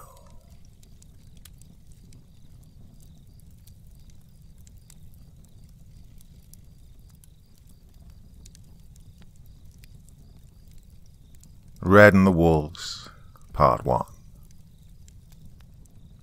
I searched the crowd coming onto the train like a predator watches a flock of sheep milling about in the field.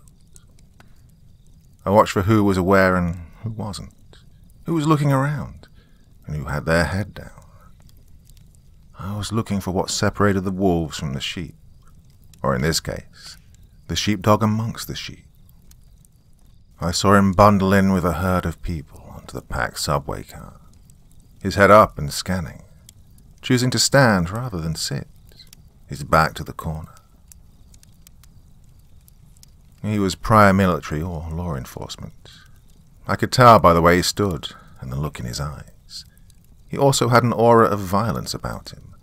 Now, being in my line of work, it does you good to smell the violence on a man before you get close.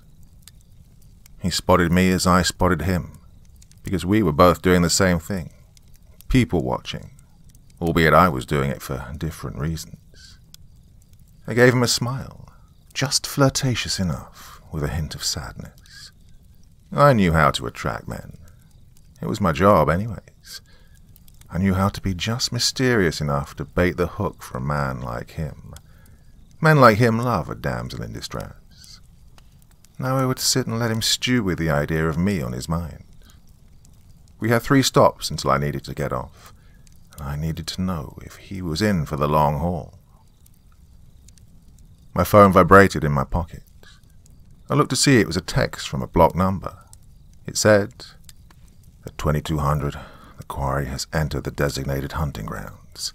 The game is afoot. 11 hours, 59 minutes remaining." I frowned when I saw I was lumped into a group chat with 4 other numbers. One said, "Enjoy your last train ride, bitch." I already knew who it was before I even read the signature. Mikia. So that meant the other 3 numbers were his packmates. The packmaster, Alexei, was one of the numbers. They were already in the area. I had to move fast. I pulled the red scarf tighter around my neck. I lowered my head to smell the scent of my sister's perfume. I needed a reminder for why I was doing this. Of course, I couldn't take off the scarf. I was instructed to wear it for the whole time of the trial, or I'd automatically forfeit and lose. It was the same perfume my sister always wore that they were using to hunt me down. After 2 more stops, the train was almost empty. It was literally just me, the man, and an older couple at the other end of the car. I had to do this now. I walked up to him. He was already watching me in the reflection of the window while he pretended to be looking down at his phone. When I got a couple of steps away, he looked up and gave me a polite, questioning stare. "I don't usually do this, but..."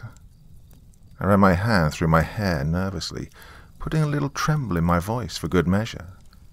I leaned in close to break out the doe eyes. "You wouldn't happen to be a cop, would you?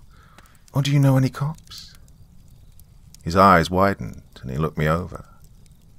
I had everything where he could see it, and put 2 and 2 together. He looked at the large purple bruise on my wrist as I played nervously with my hair. I was leaned in enough for him to see the makeup hiding my black eye, and the top button of my blouse was undone so I could keep his attention. He put the clues together, or at least the clues I wanted him to. He asked in a low voice, "Are you in any danger, ma'am?" Jackpot. I knew it. He was a cop or former cop. He jumped right into action. Took the bait nicely. I pulled the scarf up in an attempt to cover my face and looked around the car nervously. "Can you talk with me over here?" I said, nodding in the direction of the cramped area between the cars. He nodded back in agreement, and we crept into the small, dark compartment. Once the door was firmly shut behind us, I let the silence hang in the air for good effect. We both stood close to each other and swayed lightly back and forth with the motion of the speeding train. Light strobed softly through the windows, and I could hear his breathing. I wondered if he was close enough to smell my sister's perfume. He waited patiently for me to continue. "I'm in trouble," I said softly. "I don't know who to go to for help. I can't go directly to the cops, but I need someone like them to keep me safe." "Just tell me what happened, miss," the man said in a gentle voice. It was the practiced patience of a man who does this for a living. "I'm in trouble," I said. "I'm on the run from some men I used to work for, but there is a place in the city where I can go to be safe, to be free." The man nodded slowly in understanding. I saw his hand subconsciously touch the left side of his jacket. He probably had a gun in there and was feeling it for comfort. "I have to get there within the next couple of hours. If I don't hurry, they'll kill me. Please." I opened the latch on my purse to show him stacks of money held together with rubber bands. "I can pay you. I have 30,000. His eyes widened at this, and he finally spoke. "First off, answer my questions truthfully. This man, is he your pimp? And this money, did you steal it from him?" "Yes," I said. "He is my pimp. He and his crew forced me at a young age to work for them. And no, this is money I've saved up over the years to escape. Well, he'll say it's his money, but it's my body that earned it." A little anger entered my voice at this. It seemed to impress the man. I was glad I didn't have to completely lie to him about everything. "Where do you have to go?" he asked. "Not far. I have to meet up with a contact to tell me the location of the safe house. The contact's at the next stop." "How many men does your boss have?" He counted quickly. 4, including him," I answered. He considered this for a while. I could see him weighing the situation in his mind. Finally, he answered. 4 isn't bad. I'll escort you to your contact for half the money. And if I want to bail after that, I bail. If it's not completely fucked, I'll take you all the way." I couldn't help but smile. He was confident and pragmatic, and that was a good sign. But he believed Mikhail and the pack were only humans, and he was sorely wrong. "Deal," I say. "Are you a cop?" He gave a half-smile. "I'm a military police officer. Just back home for a couple of days for my father's funeral. It was yesterday. I'm shipping back out in a couple of days." Boy, could I pick him. Military training and a cop. We were coming up on the stop now. I needed him to be a little more wary of the job he'd agreed to. Him being too confident would get us both killed. The pack will be on our trail soon. The doors opened up onto the platform. I told my new hired man we needed to find Dmitri Circle. He walked up to a giant map plastered on the subway wall. Anyone else would have used a phone, but he said he didn't need his phone. I was now starting to doubt my decision with the boomer traits he was showing. I saw a group of men walking towards us while he was distracted with the map. He did throw a glance at them and must have seen them as a non-threat. They were just punky teens acting tough, but I had put him on his toes. There were 3 of them, the tallest one leading with friends. He was one of those obnoxious people who talk with their hands. As he came close to me, he was waving his hands around, describing some dumb thing he and his friends had done last night.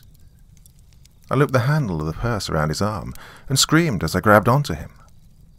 "Let go, asshole!" I screamed at him. My hand slipped to my stun gun in my coat pocket, and I gave him a jolt to the stomach. He gurgled and dropped to the ground like his clothes weighed 1,000 pounds. The other 2 reacted in anger, as expected. "Chika blyat!" and "You whore!"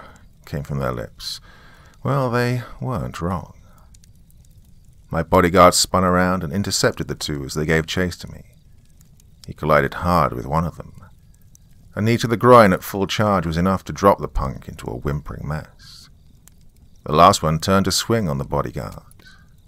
The bodyguard stepped under the punch to execute a perfectly timed counterattack. The right hook knocked the kid smooth out. I stood in amazement.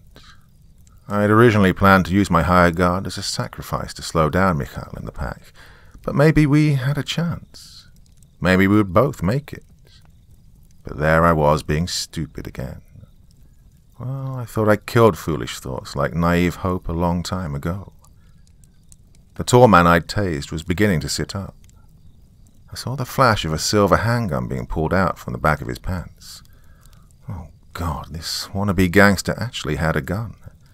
Oh, this was getting out of hand. I didn't want the idiot to get shot. But the bodyguard pulled out his own gun much faster and pointed it down at the thug. "Don't do it, punk," the bodyguard yelled. I saw the thug hesitate, gun still pointed downwards by his side. But I could see the look of defiance on his young face, and I could see the cold gaze of violence in my bodyguards. It was a pissing contest that would end in death.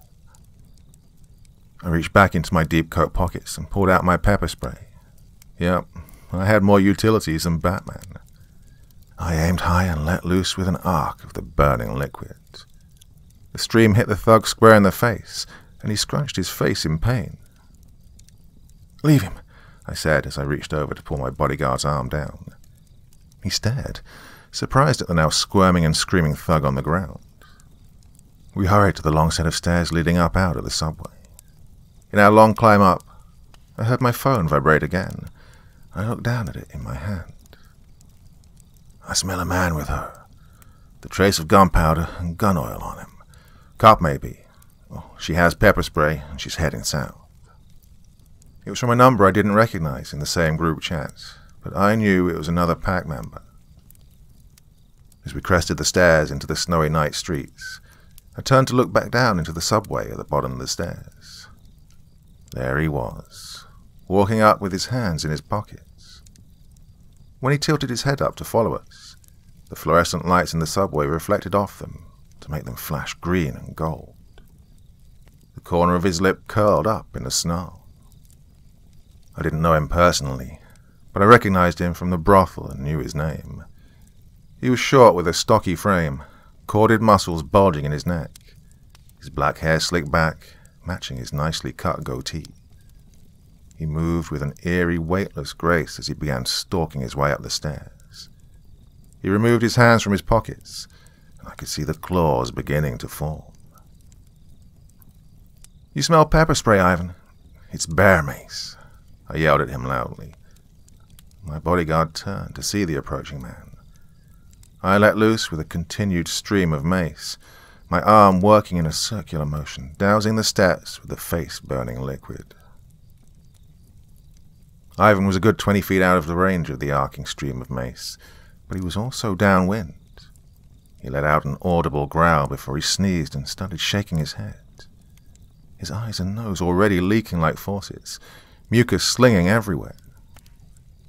"Damn, talk about a bad reaction," the bodyguard said.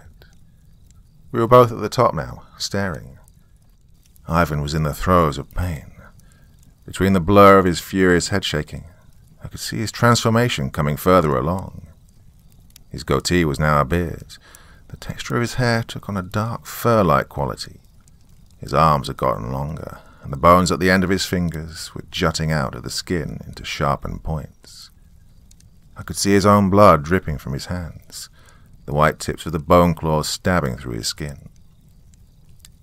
My bodyguard was frozen in amazement at the horrid sight before him. I believe this was the moment he regretted taking this job. I had to grab him by the arm to pull him away. "Dmitri Circle, it should be around here," I told him as we ran down the snow-covered street. "My informant will be in room 432 at the Fountainwood Apartments." It was the bodyguard that spotted the apartment shortly after. It was a run-down square brick building, rising high into the sky. It was dotted with many windows, most broken. The locked security door was also broken, and we just let ourselves into the complex. Inside, the volume was tumultuous with loud tenants and thin walls. Trash left to stink up the hallways, leaking ceilings and broken hallway lights. I'd lived in places like this before. On the 4th floor, at the end of a long, dark hallway, we found 432. The bodyguard checked the stairwell entrance at the other end of the hall to find it chained shut. If the pack found us, they could only come in from one direction. "You need me to come inside with you?" he asked as I began knocking on the door. Already we could smell the strong scent of marijuana emitting through the door. "No, I'll be fine. Be lookout while I deal with whoever's inside," I reassured him. The door opened a crack, and I almost caught a second-hand high from the smell wafting out of the apartment. I saw a pretty female face peeking at me with a deadpan expression. "Oh, it's you," came a droning voice from behind the door. "I'm surprised you even made it." "Well, we sitting ducks out here, lady?" I told her in frustration. "Oh, yeah," replied the bored voice. "But only you can come in. Your friend has a cop face. I have rules against showing any kindness to cops," she droned on, her eye flicking to my bodyguard. "Sure thing, lady," my bodyguard said over his shoulder, looking agitated. "Rules are rules." The door closed, and I heard the chain bolt sliding free. It opened again just enough for me to slip inside. It was like I'd walked into a hippie's dreamland. The room was decorated with black lights, glowing posters, and illicit vegetation, planted under heat lamps in the living room and kitchen. I scanned the small apartment. Only the girl and a stoner dude asleep on the couch. The sleeping stoner must have been a guard because there was a sawed-off shotgun wedged underneath the sofa for him to reach for. I guess I wasn't considered enough of a threat to wake him up. "You have 3 choices for a safe house," the woman explained. You had a choice of 3 different stops on the train, which each led to their own specific informant. Each informant has the location to 3 different safe houses. This should keep the hunters from knowing where you're going and cheating by just killing you when you get close to the safe house. "That's like," the woman looked up and counted in her head, 9 different safe houses you could have picked. "They know I'm here, so that narrows it back down to 3 safe houses I can possibly pick," I said impatiently. The stoner girl looked like she didn't understand. She flopped open a paper map to show me. There was a red circle around Fountain Woods, where we were, and 3 more dark circles around 3 locations spread out on the map. The circles on all of these said, "Grandma's house." I'm so glad she thought this was funny. I looked at all 3 locations and decided on the closest one at a construction site. Why be fancy? Just make a mad rush straight up the middle. I made a mental note, nodded to her, and turned back to the door. I felt the woman staring at me like she was waiting for something. I'm ready to go, so bye," I said to her. "Oh no, you gotta tell me which location you picked," she blurted. "Screw you. No, I don't," I said back. I didn't trust this idiot not to sell me out to the first wolf who came knocking. "Yes, you do. I have to call and set it up," she said as she pulled out her phone. "If they don't get my call, they won't be there." I stared at her for a while, pissed. "Whatever. Put it on speakerphone so I can hear who it is," I demanded. "Fine," said the woman, hitting speed dial on the phone. "Where are you going?" I waited until the phone was answered, and an unfamiliar man's voice spoke up. The idiot lady looked at me to tell her where I was going. "The construction site of Wicker Street," I answered. "Extraction team will be en route. You have 11 hours left to get there. Good luck," the voice finished and hung up. I didn't like it, but I had no choice. I still expected whoever was on the phone to send an immediate message to the hunting pack.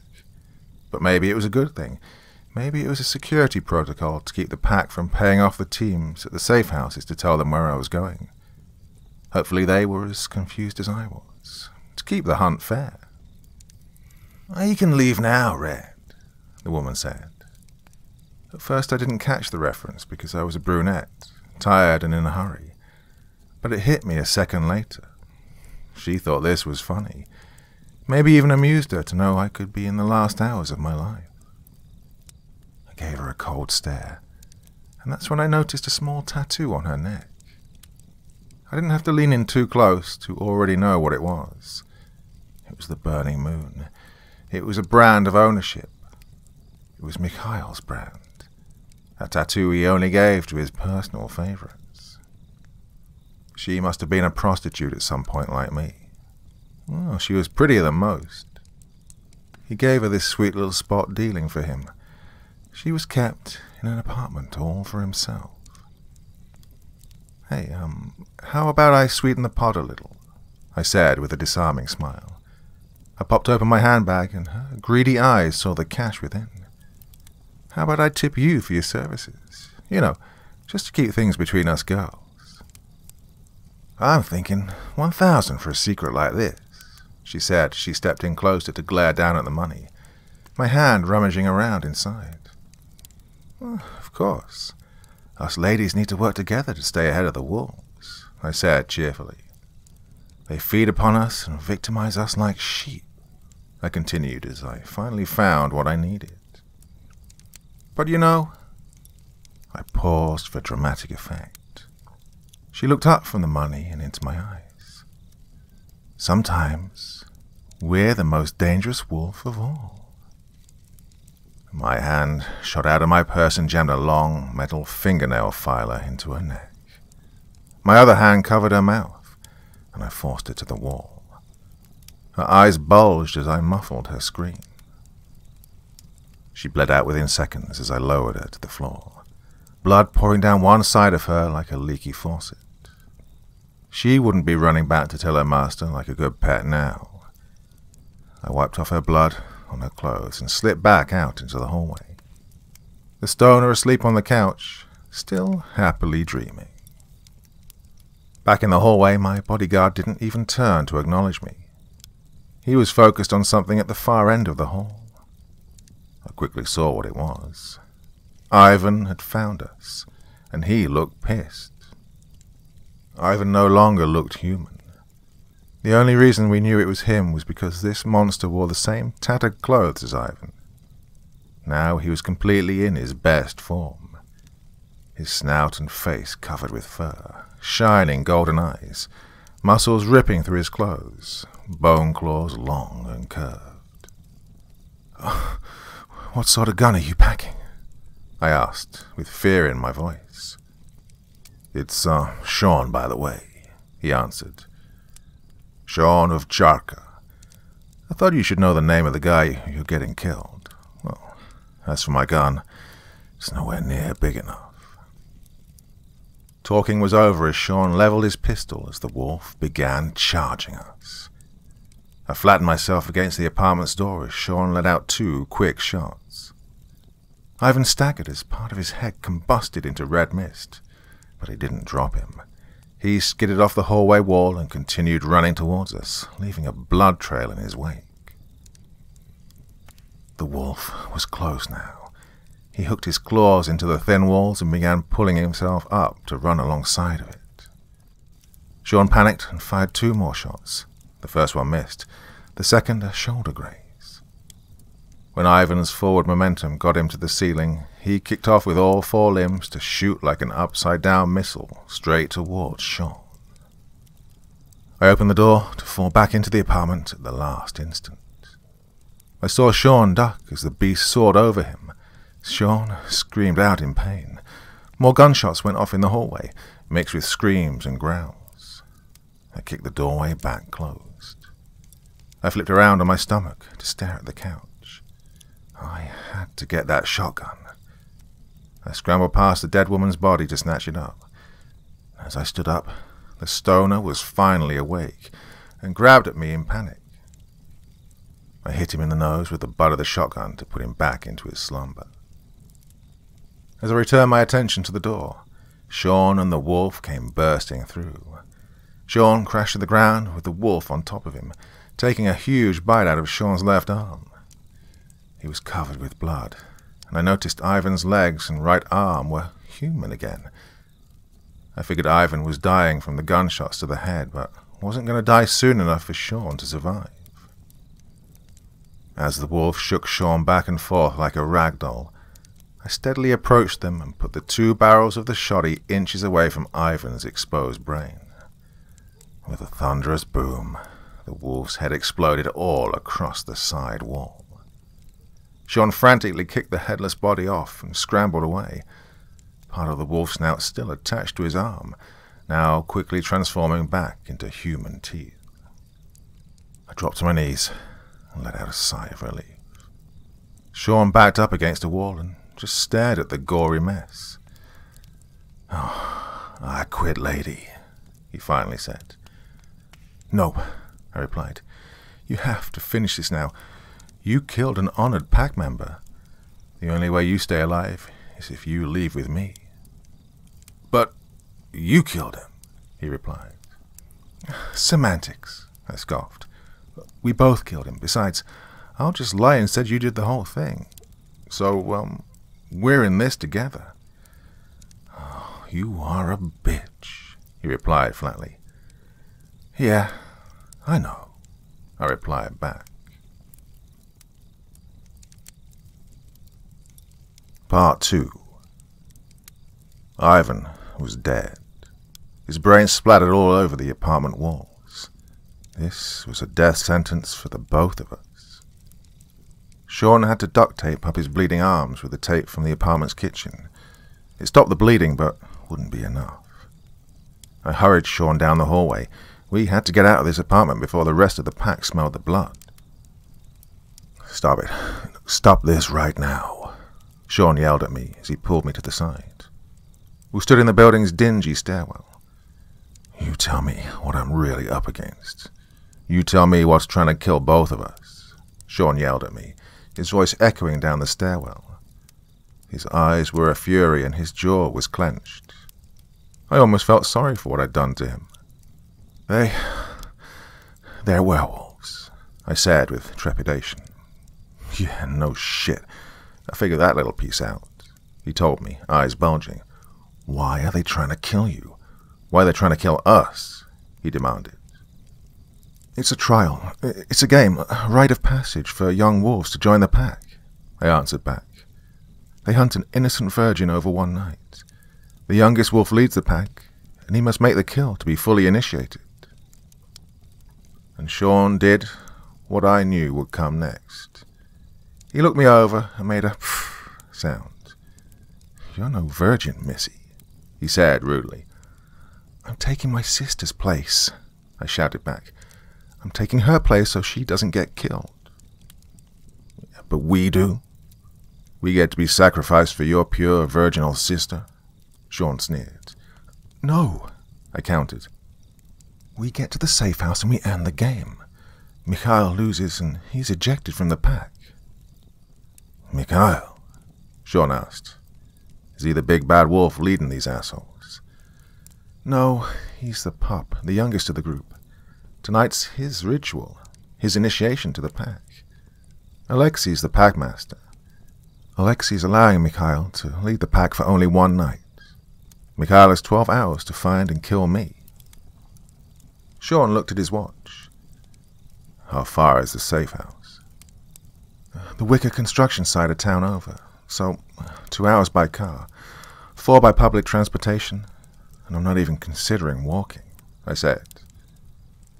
Sean was silent for a minute. "You chose the closest safe house, didn't you? Even though it was the most obvious and the most dangerous, didn't you?" "Yes," I began to reply. "I've known you for an hour," Sean interrupted, "and I've guessed your decision. I'm pretty sure Mikhail knows you a little better than me. You're predictable, hot-headed, stubborn. He'll know where you're going, and what path you're taking. He knows you'll take the fastest route. So, now our only chance for survival is speed. Run the ball right up the middle before they close in on us," he finished. Those were my thoughts exactly. I guess I was predictable. Once again I grabbed him by the arm and we ran down the stairwell and into the snowy street. The sawed-off shorty halfway hidden, tucked under my arm and light jacket. When we made it out onto the street, I noticed how empty it was. It was cold, the temperature was dropping, and it was past midnight in the middle of the ghetto. finding a cab would be difficult. Once again, Sean stole the idea from my head. We have to steal a car. We began running along the curb, shopping around the snow-covered cars. A wolf's howl tore through the night air with its eerie tone. It echoed off the buildings, making it hard to pinpoint. Sean and I looked at each other. This was definitely not a sound you should hear in the city. Another howl answered it from further up the street, this one much closer. I checked my phone, and I wasn't surprised to find new messages. Ivan is dead. Girl out in the open. Funnel her towards Mikhail so he can take the kill. The man is mine, it said. I figured this was Alexei talking to the other unnamed wolf in the pack. This meant Mikhail wasn't one of the two wolves homing in on us. We still had time. I showed Sean my phone screen and his eyes widened. Come on, he said, this time grabbing me by the arm and pulling me off the streets towards a run-down building. He pulled me up to a door with a thick chain and padlock. He swiped the shotgun away from me and leveled it at the lock. No time to go car shopping. We need to get off the street. Stop, I told him, as I pushed the shotgun away from the lock. I can pick the lock. The blast will just bring them faster. And so I began picking the lock with one of the gadgets from my purse. I thought a lot of scenarios about how tonight would play out, and a lot require breaking into locked buildings. I popped the padlock and went to remove it. Sean put his hand over mine. He was now hovering over me, no longer facing the street. Not yet. Don't open it yet, he whispered in my ear. I continued messing with the chain and padlock. I could feel the tension emitting from Sean's posture. I listened and kept my head down as Sean shielded me. I could just barely make out footsteps approaching. Now, he yelled as he spun around and fired off one barrel into the street. I heard the shattering glass, the hiss of air from a tire, and a deep growl.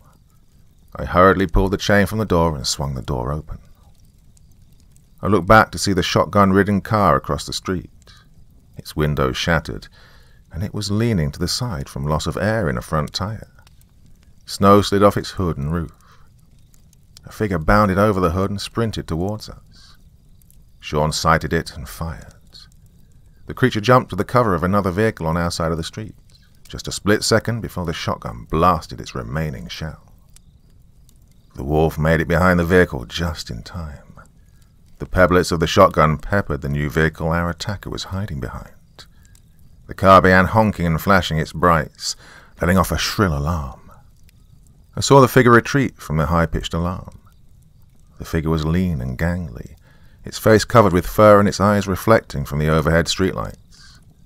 It wore a dark blue tracksuit which already showed damp spots of blood from being hit by the shotgun spread.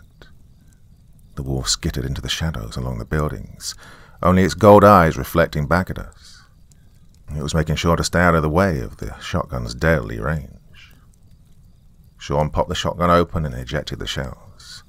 He pantomimed placing 2 new ones in and snapped the shotgun back to ready. We were out of ammo, and this bluff would only work for so long. Stay back, he shouted at the wolf. Not how you speak to another person, but how you do when trying to scare away a wild dog. I'll blow you apart if you follow us. We both backed into the darkened building. It was some sort of abandoned emergency clinic or medical office. I brought the chain with me so we could loop and padlock the chain from the other side. As I looped the chain, I could hear low growling from the other side as the wolf patiently pursued us, waiting just on the other side. We were left in pitch black and had to navigate the hallways with a flashlight on my phone. Then we busted through a door into a back alleyway. Sean ran across the alley to kick in a door to another business. This was some sort of grocery store, and we happened to surprise a large family living in the back rooms. They were very surprised to see a woman and a bloodied man with a shotgun come barreling into their living corridors.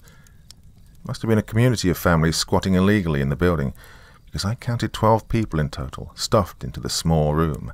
5 of them were kids. All of them were crammed together with mattresses on the ground, and a thin clothesline running down the center of the room, its only barrier. One young man's size shone up and decided to jump towards a nearby lampstand, grabbing for something. Sean, quick reflexed as ever, intercepted the man and rammed him into the wall. Sean quickly opened the drawer of the lampstand to reveal a small handgun. Sean snatched it up and pointed the empty shotgun at them one-handedly. They were all screaming, while Sean screamed back at them to calm down. The chaos went on for a moment, until I finally cut in. "Line them up against the wall," I commanded Sean. "What? No, you're crazy," he asked back in disbelief. "Oh my God, Sean, just line them up against the wall. I'm not going to execute them like a war criminal," I fussed back at him. He issued gruff orders and waved his gun at them. They formed a ragged line against the wall, the older ones hiding the children between them. I reached into my purse for my last trick and pulled out a small bottle of perfume. I began running down the line, spraying them like an over-aggressive beauty attendant at the mall.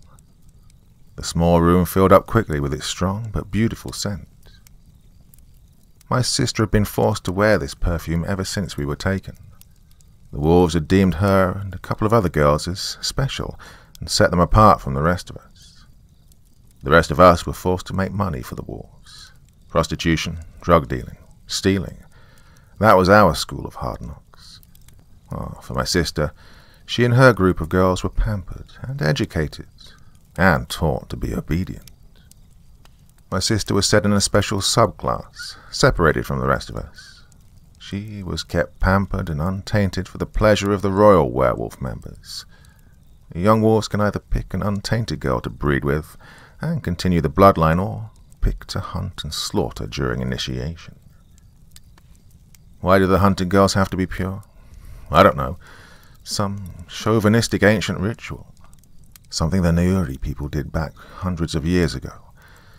It's always been a rite of passage for wolves becoming full members. Me and my sister, Anika, are twins. Well, I'm the oldest. I was originally selected to have the life of the pampered plaything for the wolves to use. When I realized what my life would be and what awaited Anika, I switched places back with her the first night. She was my little sister. She was too kind and too pure to live the life I was forced into. I had to protect her. It's what a mother would have wanted. The perfume was specifically used on my sister and her group of girls by the strict madame that run the house she stayed at. It was a scent only used for the untainted girls. I was made to wear her scarf so the wolves could track the unique scent of the perfume. The madame kept the perfume locked up in her room. Sometime later in the coming morning, the wolves would find a dead madame, with her perfume missing. The perfume I'd stolen was the same perfume I was dousing the poor family with now. Well, hopefully, it would throw the wolves off the scent. Once I covered all of the family sufficiently, I told them to go. Those poor people just stared at me and didn't move, too terrified. I looked to Sean so he could convince them to leave. He pointed his gun in the air and fired off a shot from the pistol. "Go! Run!" The family then stormed out of the room, going in every direction. "Let's go," Sean said. "Your little centric won't matter if they lay eyes on us." We exited out of the front of the building. We seemed to be in the clear. We heard a howl further away from us, in the direction of some of the fleeing family. We turned the corner of the street to be lit up by red and blue lights. We were face to face with a cop car. The spotlight hit us, and we heard the doors open on either side. "Hands up! Drop the guns!" came a command from the driver's side. We did as he commanded, as we were both being blinded by the spotlight. I heard the clatter of Sean's guns hitting the asphalt. I saw one of the cops approaching us from the passenger side. "Turn around. Don't face me," he screamed. We both did, now facing out into the darkness of the street. "Oh, shit," I stated, as I saw a wolf creature in the distance, twice as big as the others. It was Alexei, his glowing eyes approaching. He was carrying something large and cylindrical in his hands. Sean ducked just in time, as a manhole cover came spinning towards him like a frisbee from out of the darkness. I heard a sickening thud and the crashing of the police car's windshield. I spun around to see the manhole cover embedded in the windshield, and blood everywhere. I looked down to see the body of the cop that was approaching us, his head smashed backwards, his mouth ripped open and gushing blood. The cop on the driver's side was pulled into the darkness from behind. Gunshots and growls followed. The time for running had stopped. I soon knew the entire pack had arrived, and Mikhail was going to take his kill.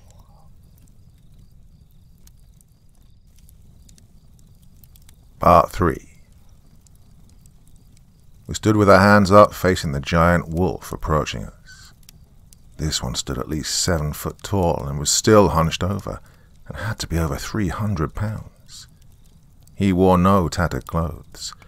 His body was completely engulfed in jet black fur with stripes of white around his eyes and ears. His left eye gold and his right eye reflecting green back at us. Behind us we could hear the growling and screaming of the cop fighting the wolf that grabbed him from behind. More gunshots rang out, and I hoped the poor cop was able to wound his monstrous attacker before he was killed. Sean leaned over to me and whispered, "The siren's in the cop car." I was vaguely aware of what he meant. I knew the car alarm earlier hurt their eardrums, but how was I supposed to get to the car surrounded by both of them? "Now," he shouted. I was really starting to get pissed off. How was I supposed to know what to do every time he yelled something and started shooting? And shooting he did. He quick drew the pistol he'd stolen and fired off a continuous stream at the big black wolf. I spun to make a mad dash to the driver's seat with its door open. I jumped into the cramped seat and looked down at all the buttons mounted in the middle panel. At first, my panic made it impossible to comprehend what any of it meant. I was shaken back into reality as Sean's body was slammed down onto the windshield next to the embedded manhole cover. The force of the impact made him crush the glass inward like a cracked shell on an egg. Finally, my brain kicked into gear, and I saw a switch labeled Siren with 3 settings. I cranked that bad boy all the way up, and the car lit up like a Christmas tree. The takedown lights came on, flooding light in all directions. The red and blue lights flashed vigorously, and the siren belted out its ear-splitting tune. All that extra light exposed Alexei towering right in front of the car. I could see his gigantic frame through the smashed windshield and around Sean's limp body, his eyes burning holes down at me. He grabbed his ears with his huge paws and whimpered in pain from the sudden blare of the siren. I jerked that car into drive and was going to hit Alexei with 1,000 pounds of charger, but I heard a wet thump on the window next to me. I turned to see the poor policeman who'd stopped us. He was missing half of his face, with an eyeball gone and his cheek totally ripped away to show his teeth underneath. I saw the absolute fear in his remaining eye and almost opened the door for him to come in. Almost. Something hit the cop with enough force to shatter the glass. He was launched headfirst into the car and across my lap, lodged between me and the steering wheel. A large claw reached in after him and grabbed me by the hair. It was the wolf from earlier, the one Sean had peppered with a shotgun on the street. Well, this wolf had seen better days. It looked like the cop had shot him a couple of times before being smashed through the car window, because the wolf was wheezing from multiple gunshots to the chest. I slammed on the gas, and Alexei quickly stepped out of the way of the launching vehicle. I rocketed away from the wolf while he still had a hold of my hair. There was a painful rip as he yanked out a handful from my head. I screamed in pain and tried to see around the dead cop on top of me, and Sean's unresponsive body embedded in the shattered windshield. I swerved and skidded away from the wolves, down the deserted streets, my vehicle wailing and lighting up the city as I desperately tried to escape. I tried to push the dead cop back out the window, but had a better time pulling him most of the way in, his legs sticking awkwardly out of the window.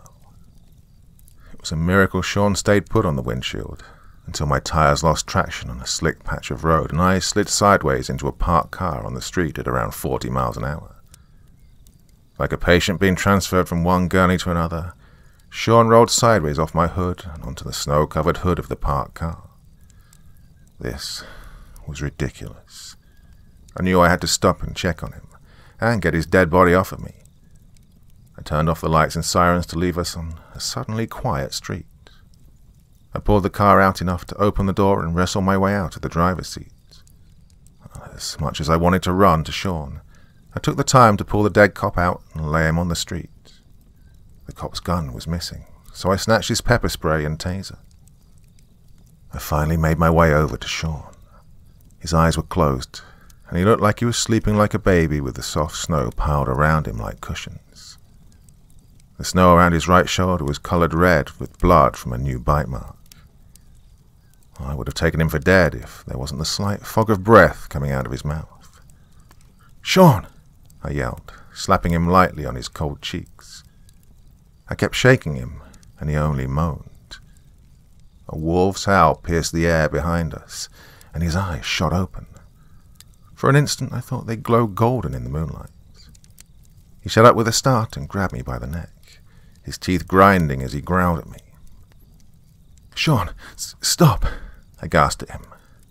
His face didn't change as his grip tightened, and he looked at me like I was a bug he was about to squish.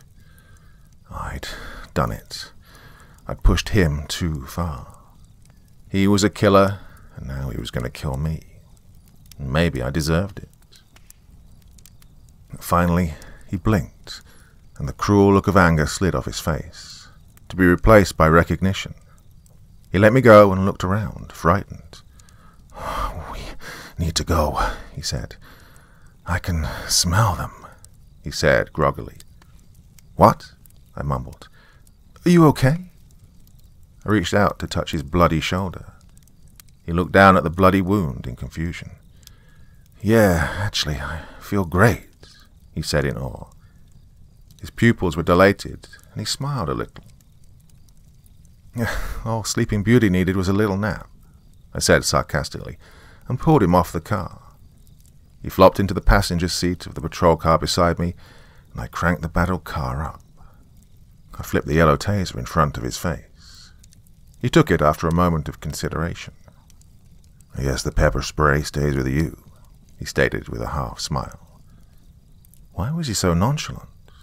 He was starting to freak me out. "We need new wheels," he said in his normal, emotionless tone. "Every cop in the city will be gunning for us now. They probably called out their descriptions to dispatch before they were killed. Not a good look for us." "I'll park it after we put some more distance between us and the pack," I said. Suddenly the roof caved in over our heads from something heavy slamming down on it. "Oh shit!"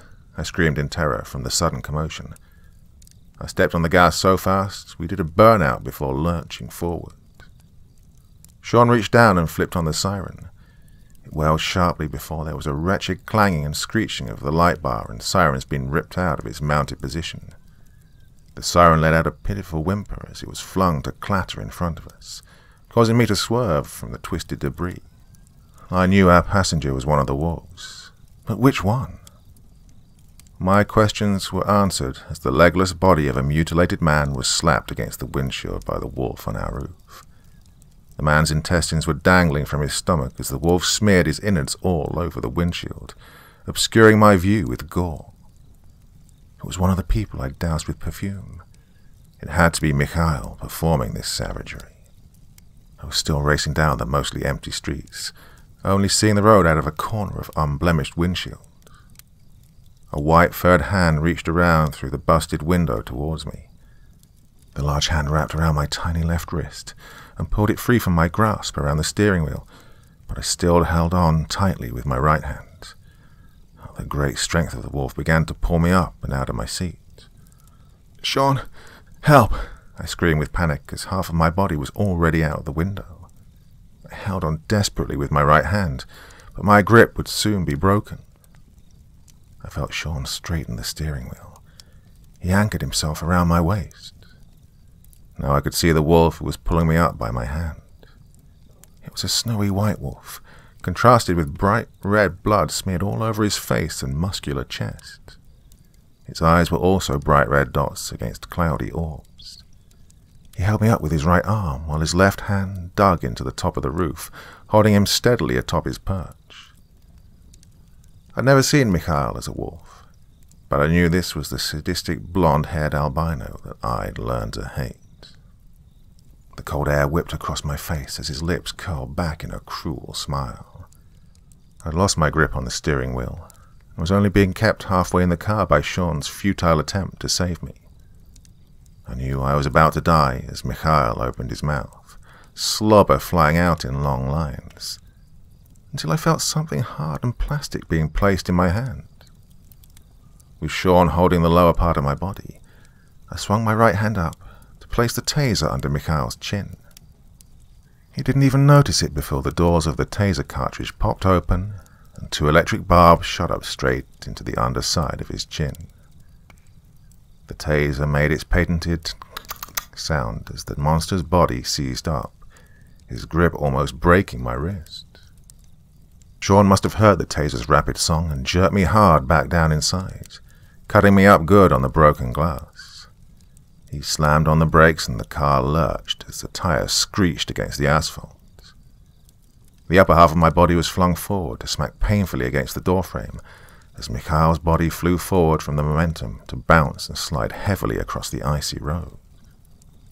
At the end of his 3rd rolling tumble, he righted himself to land deftly on all fours, skidding to turn and look at me with hatred in his red eyes. I unwedged my bruised and bloodied ribs from the door's window frame and grabbed the wheel, throwing the car into reverse. Mikhail's sleek white forms began charging back at us. The beat-up old cop car started to drive backwards. He was back on 2 feet now, at full sprint, inches away from being able to grab the hood of the car. I was looking out the back window and saw we were coming up to a T-junction. We'd have to turn right or left, and Mikhail would be on us in an instant. Sean pulled out his old gun and announced loudly, "Turn the car for me to face him. I'll shoot him point blank." He quickly started rolling down his window. Well, I thought we were out of ammo, but maybe Sean had 1 shot left, so I trusted him and did what he asked. While speeding backwards, we came to the turn. I whipped the wheel to turn Sean's window facing the charging Mikhail.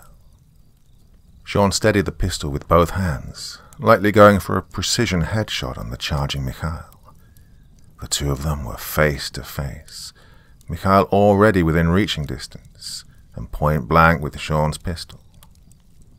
"Play dead, Fido," he yelled at Mikhail. Mikhail's red eyes widened and he quickly threw himself to the side. He slid behind the meager cover of a mailbox and traffic light on the street corner. No gunshot came, and Sean whipped his head around to scream at me, "Drive! Drive!" I slammed the car into drive and we rocketed forward and away from Mikhail. The rearview mirror showed a very confused white wolf getting back to his feet as he got smaller and smaller. The engine roared as we lost sight of Mikhail at the next turn. The bluff had worked. The wolves had learned Sean was proficient with firearms, and prima donna Mikhail didn't want half his face missing from a well-placed shot. I heard his howl following us as we left him behind. We sat for a while in silence, letting our nerves calm down as we twisted and turned through the city streets. It was obvious we had to get a new vehicle, as I'd had to hang my head out of the window to see where we were going half the time. Once I felt we were far enough away, I backed the beat-up cop car into a dark alley. We sat for a little while in silence. Sean unwrapped the tape from around his arm and was amazed to find the bite marks had almost healed. We looked at each other worried, neither of us wanting to state the obvious, that he was changing into one of them. The quiet between us was broken by my phone ringing. I looked at the number to see it was Mikhail calling. I answered it and put it on speakerphone for Sean to hear. After moments of static silence, Mikhail's wrathful and slightly whiny voice broke through. "You will die tonight, Hall. You'll die by my hand. You and your little guard dog will not deny me my right." Sean and I looked at each other and shared the cringe. Mikhail continued with his vitriol. You think you're a hero? Good sister? I didn't want your used-up tainted flesh. I wanted your sweet sister. You think convincing Alexi's son to mate with her that you saved her from the hunt? You are wrong. I'll kill both of you tonight. Well, it was true. I had used my charms to convince the foolish boy, Alexi's wolf son Nico, that if he liked me, I was nothing in comparison to my beautiful, pure sister.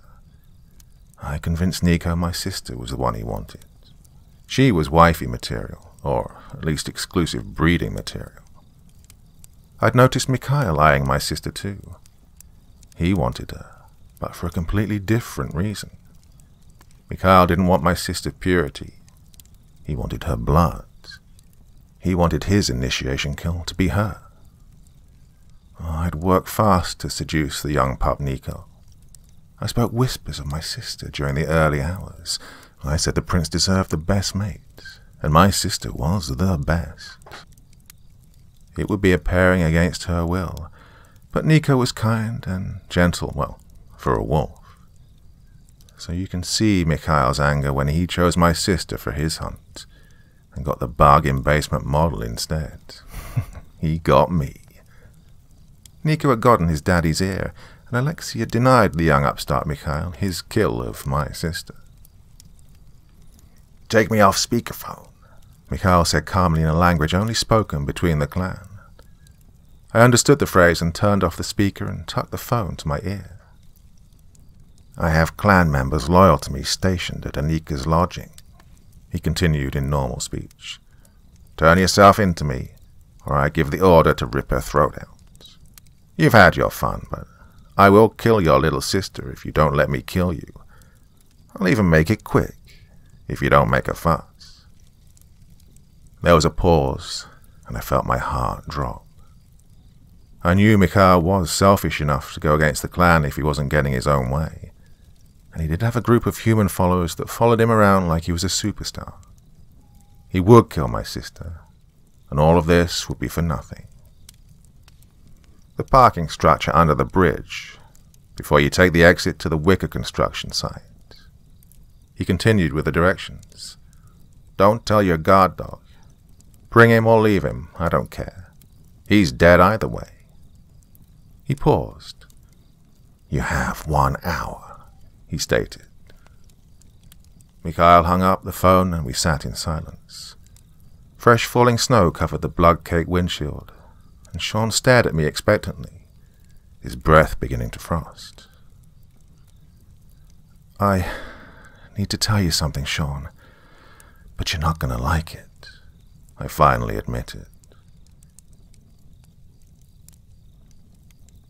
Part 4. I told Sean the truth.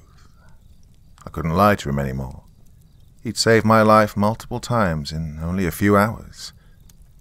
I told him about Mikhail's demand, and how he'd probably kill Sean whether he survived the night or not. I told him about my sister, about how this was all for her. I told him how I took her place in this hunt so she could be indentured off to a safer life with Alexei's son. I told him how Mikhail lusted after my sister, but not a sexual lust, but a bloodlust. And finally I told him that Mikhail was rigging the game by threatening to kill my sister if I didn't sacrifice myself to him. So now I sat alone in a newly stolen car, with only the sound of the wind blowing through its broken window to accompany the rushing thoughts in my head. I looked in the rearview mirror to see the mess that was me. My mascara was running dark tears down my face. My face had been cut from the shattered glass, and a large chunk of my hair was missing. That was a far contrast from the seductive damsel in distress I portrayed earlier in the night. I saw the exit ramp to the wicker construction site coming up ahead. I was so close to freedom, but I couldn't go there. I had to instead save my sister and meet with Mikhail under the overpass. I'd done everything to save my little sister. It's what my mother made me promise on her deathbed. Maybe I couldn't free her from the clan, but I could make sure she was safe inside the clan. My mother had worked for the Nuri clan, the same wolves that chase me now. She was diagnosed with cancer in her early 30s. She could have asked for money from the clan to afford her treatment, but she refused. She knew that if she died, the clan would hold the debts over me and my sister. Well, my mother passed, and the arseholes took us anyway. I was 12 and Anika 10, and they began grooming us right away. I hated all of them. I took the turn around under the overpass and drove into a small parking lot shrouded in shadows from the overhead highway. My headlights illuminated the tall white figure of Mikhail in his wolf form. His white fur still painted red with blood. He held out a cell phone in his large clawed hands. I knew it was a threat showing me he could still order his men to kill Anika. I got out of the car with my head down, defeated. I slammed the car door shut harder than was necessary. "You said you'd make it quick, and Anika will be safe," I said to him with disdain. "At least honor something you say." Mikhail stood still like a statue before I realized he was concentrating on turning back into his human form. He couldn't talk in wolf form, so of course he'd want to gloat and monologue before he killed me. Mikhail shrunk half a foot and his wolf head returned to normal. His white fur gave way to his pale, naked skin. A familiar smirk quickly found its way across his perfect face.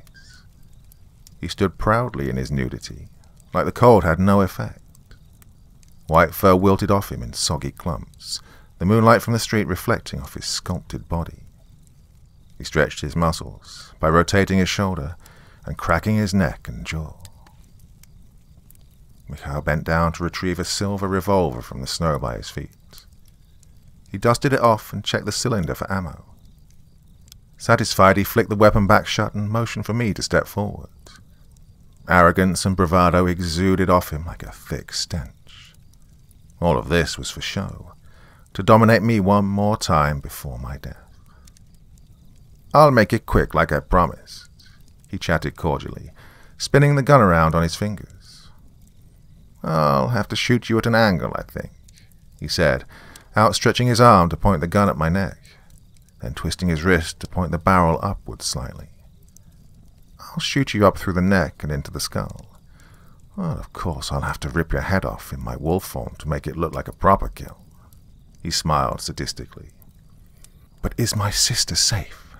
I asked meekly, taking a small step towards my killer. He crooked an eyebrow at me. "For now," he said.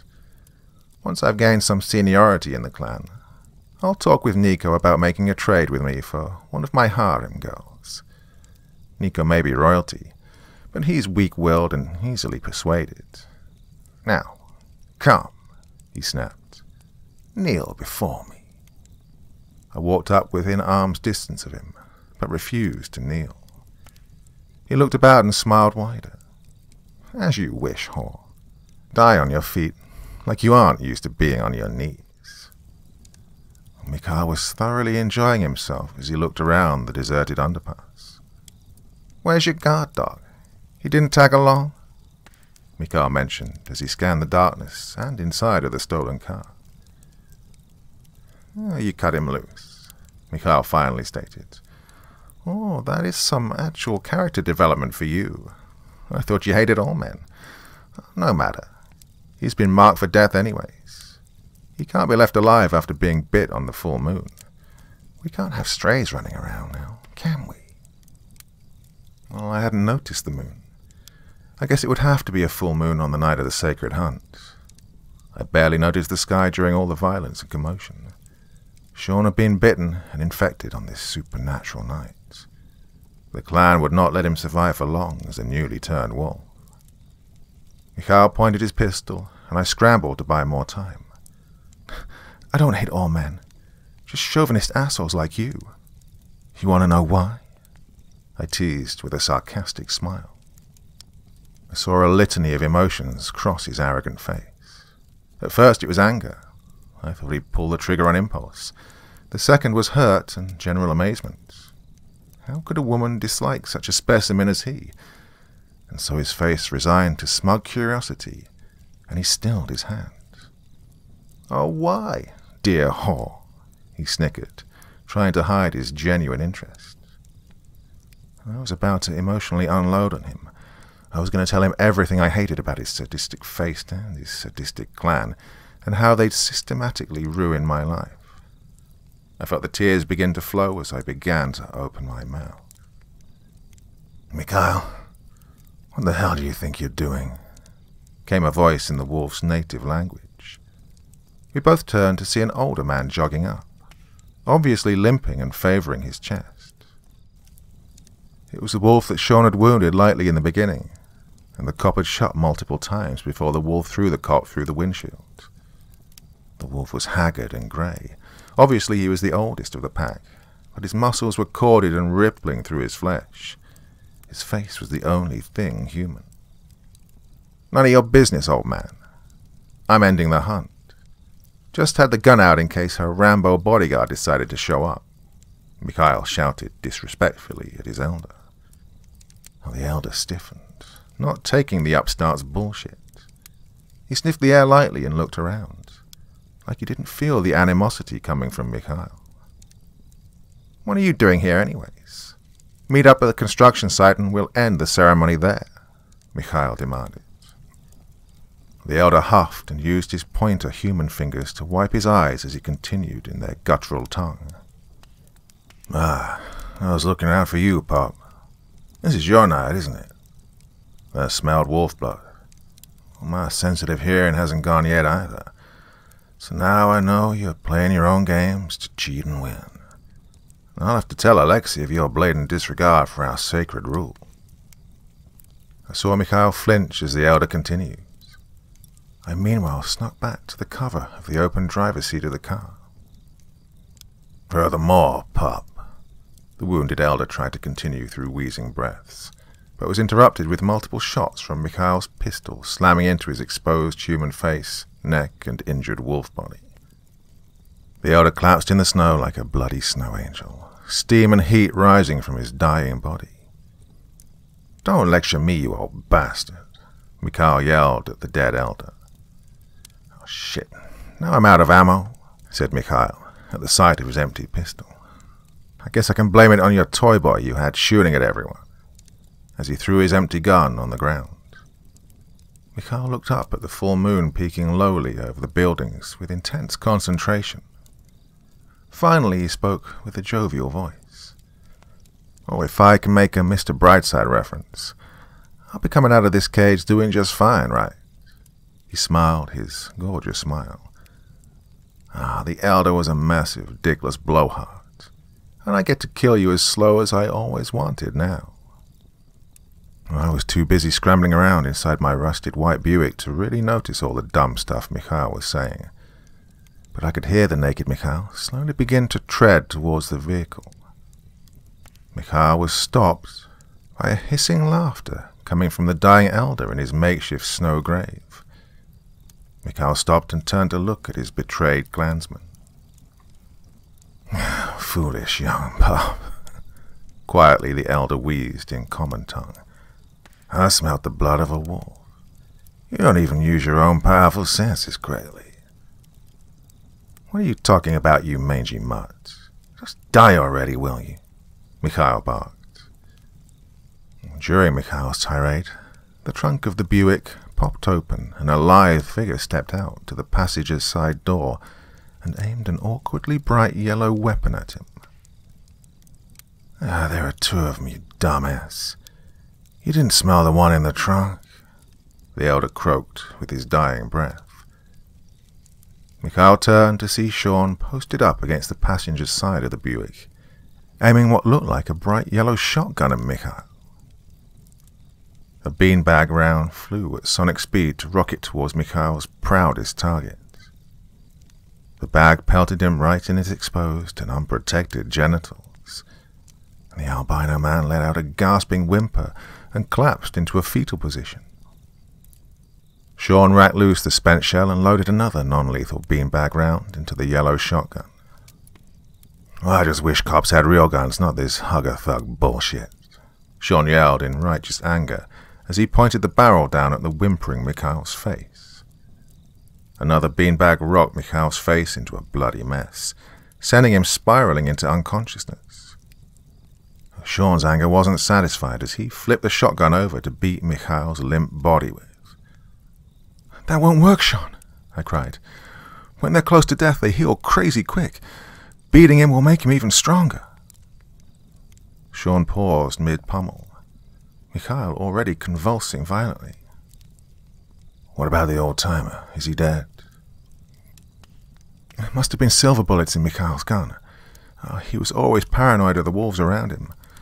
That or Mikhail landed a killing shot on the weakened elder wolf," I explained quickly. I got in the car and honked. Sean stared down at Mikhail's mangled face in pure anger, his eyes glinting. I honked louder, to snap him out of his rage. Less than lethal bullshit. Why can't cops carry real weapons anymore?"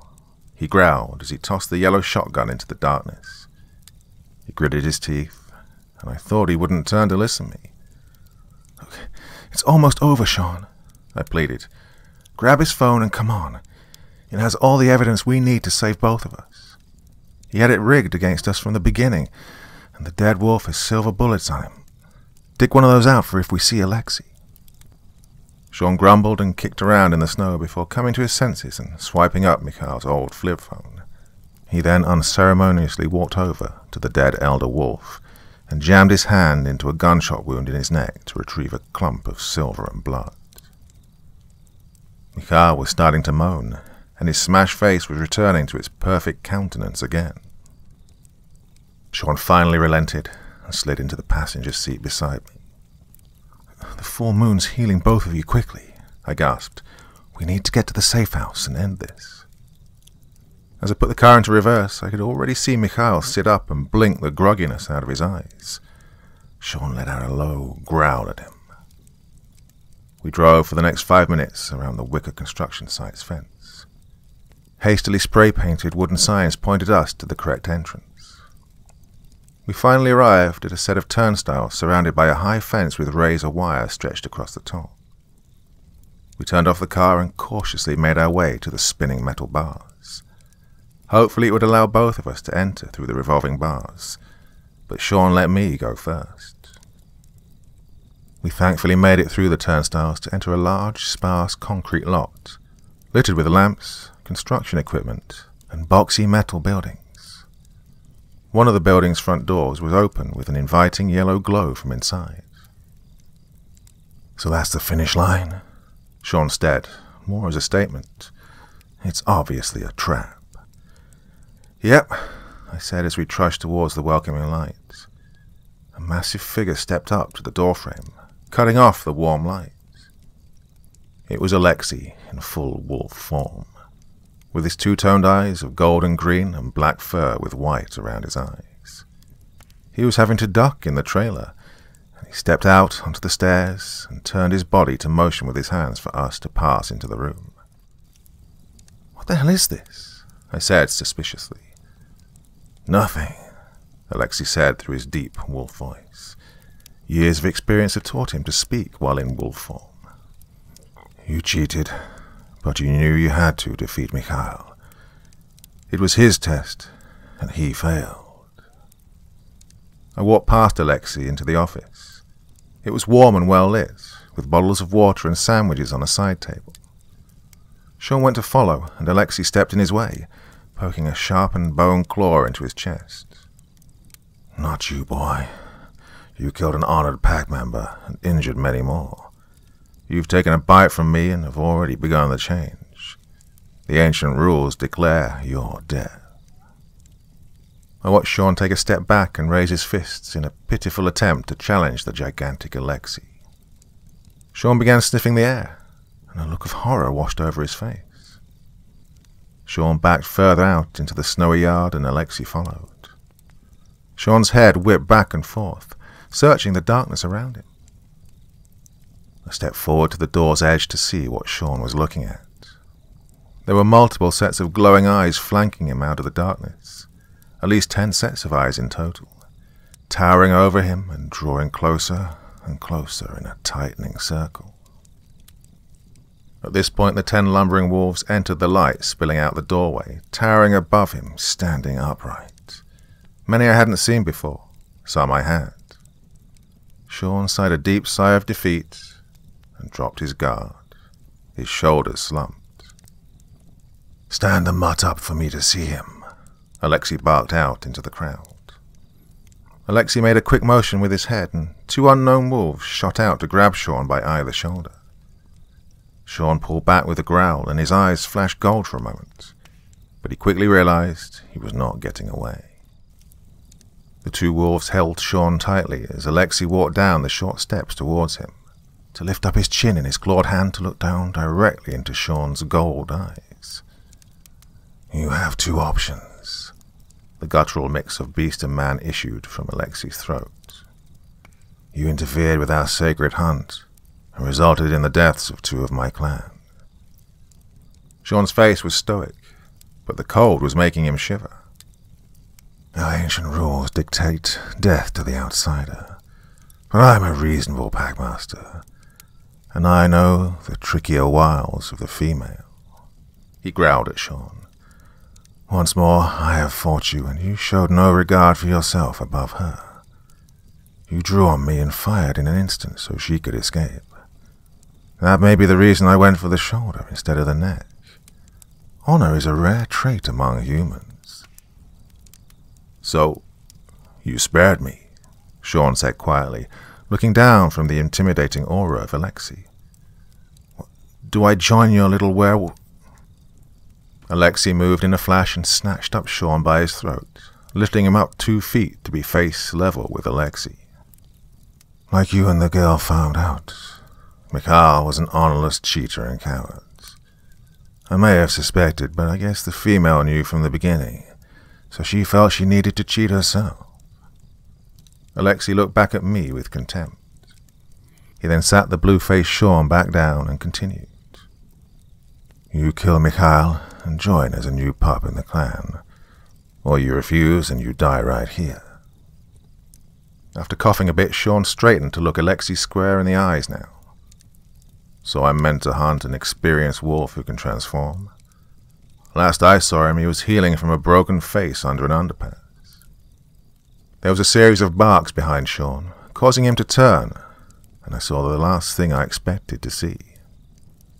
2 fully morphed wolves were dragging a naked Mikhail in human form.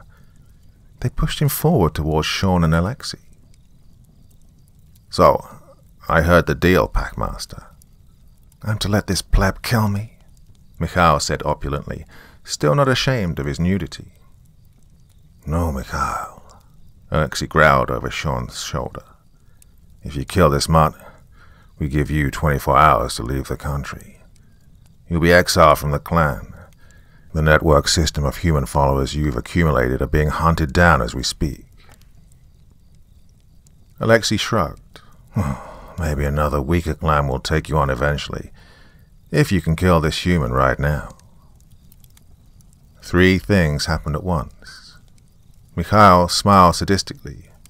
Sean took up a fighting stance with a look of horror, and I screamed. "That's not fair. It's slaughter. A wolf to a lamb." I was particularly proud of that last allegory, and Alexei turned again to consider me.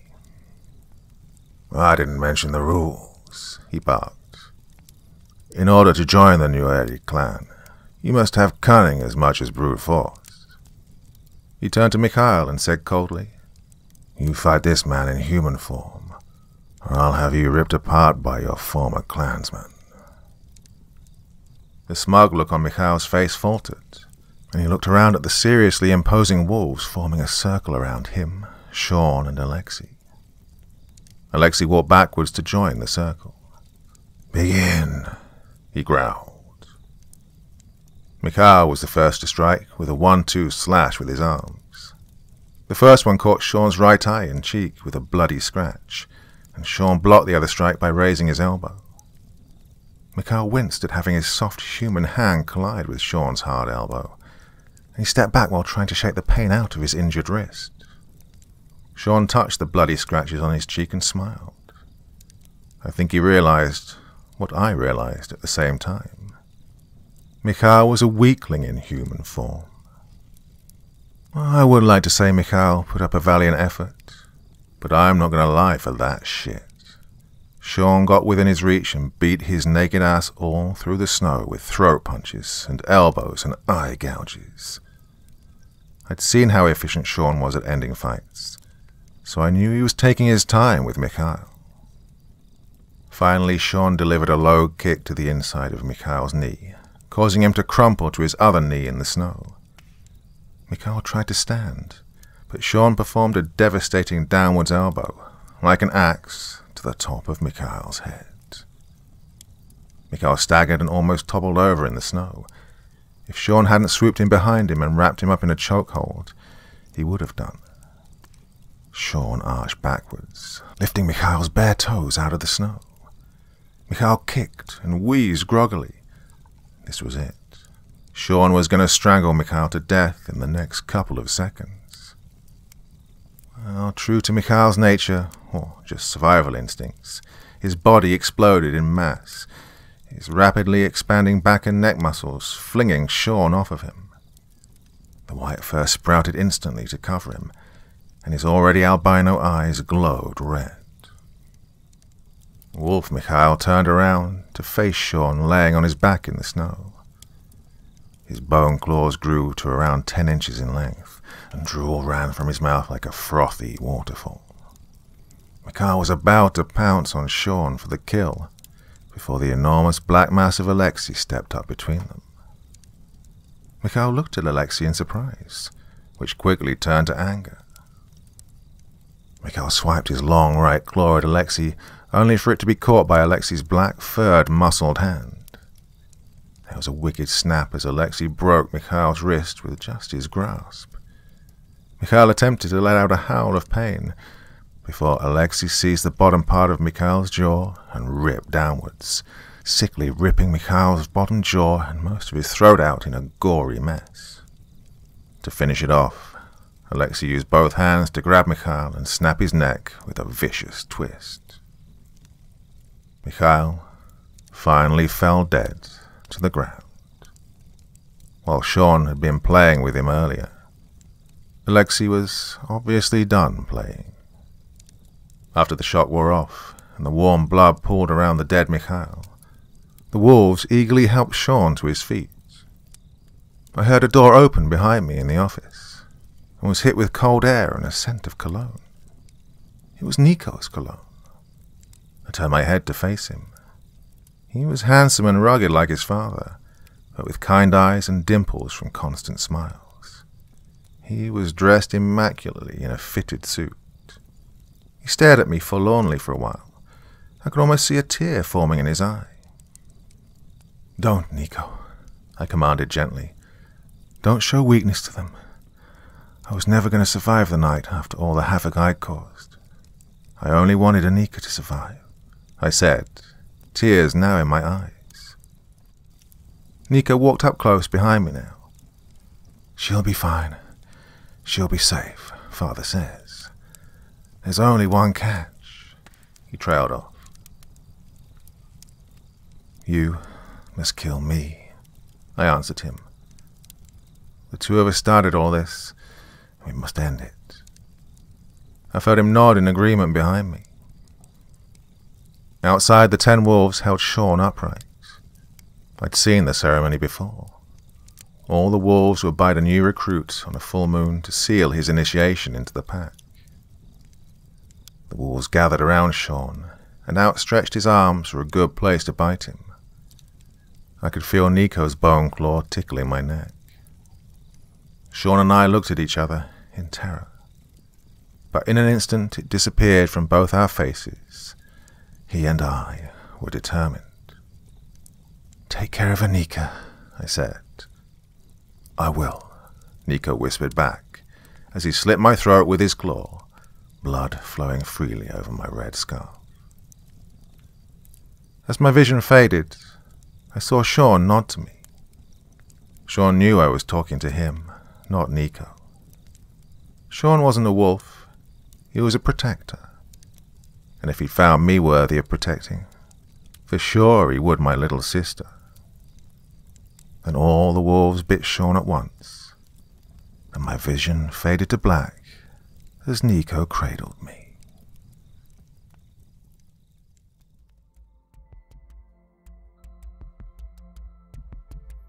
Thank you so much for taking the time to listen to this story today. Really means a lot to me and to the author of the story, of course. Well, if you want to know more about me, I'm pretty much everywhere on social media. You can find me on Facebook, Twitter, Instagram. You can download my music on SoundCloud.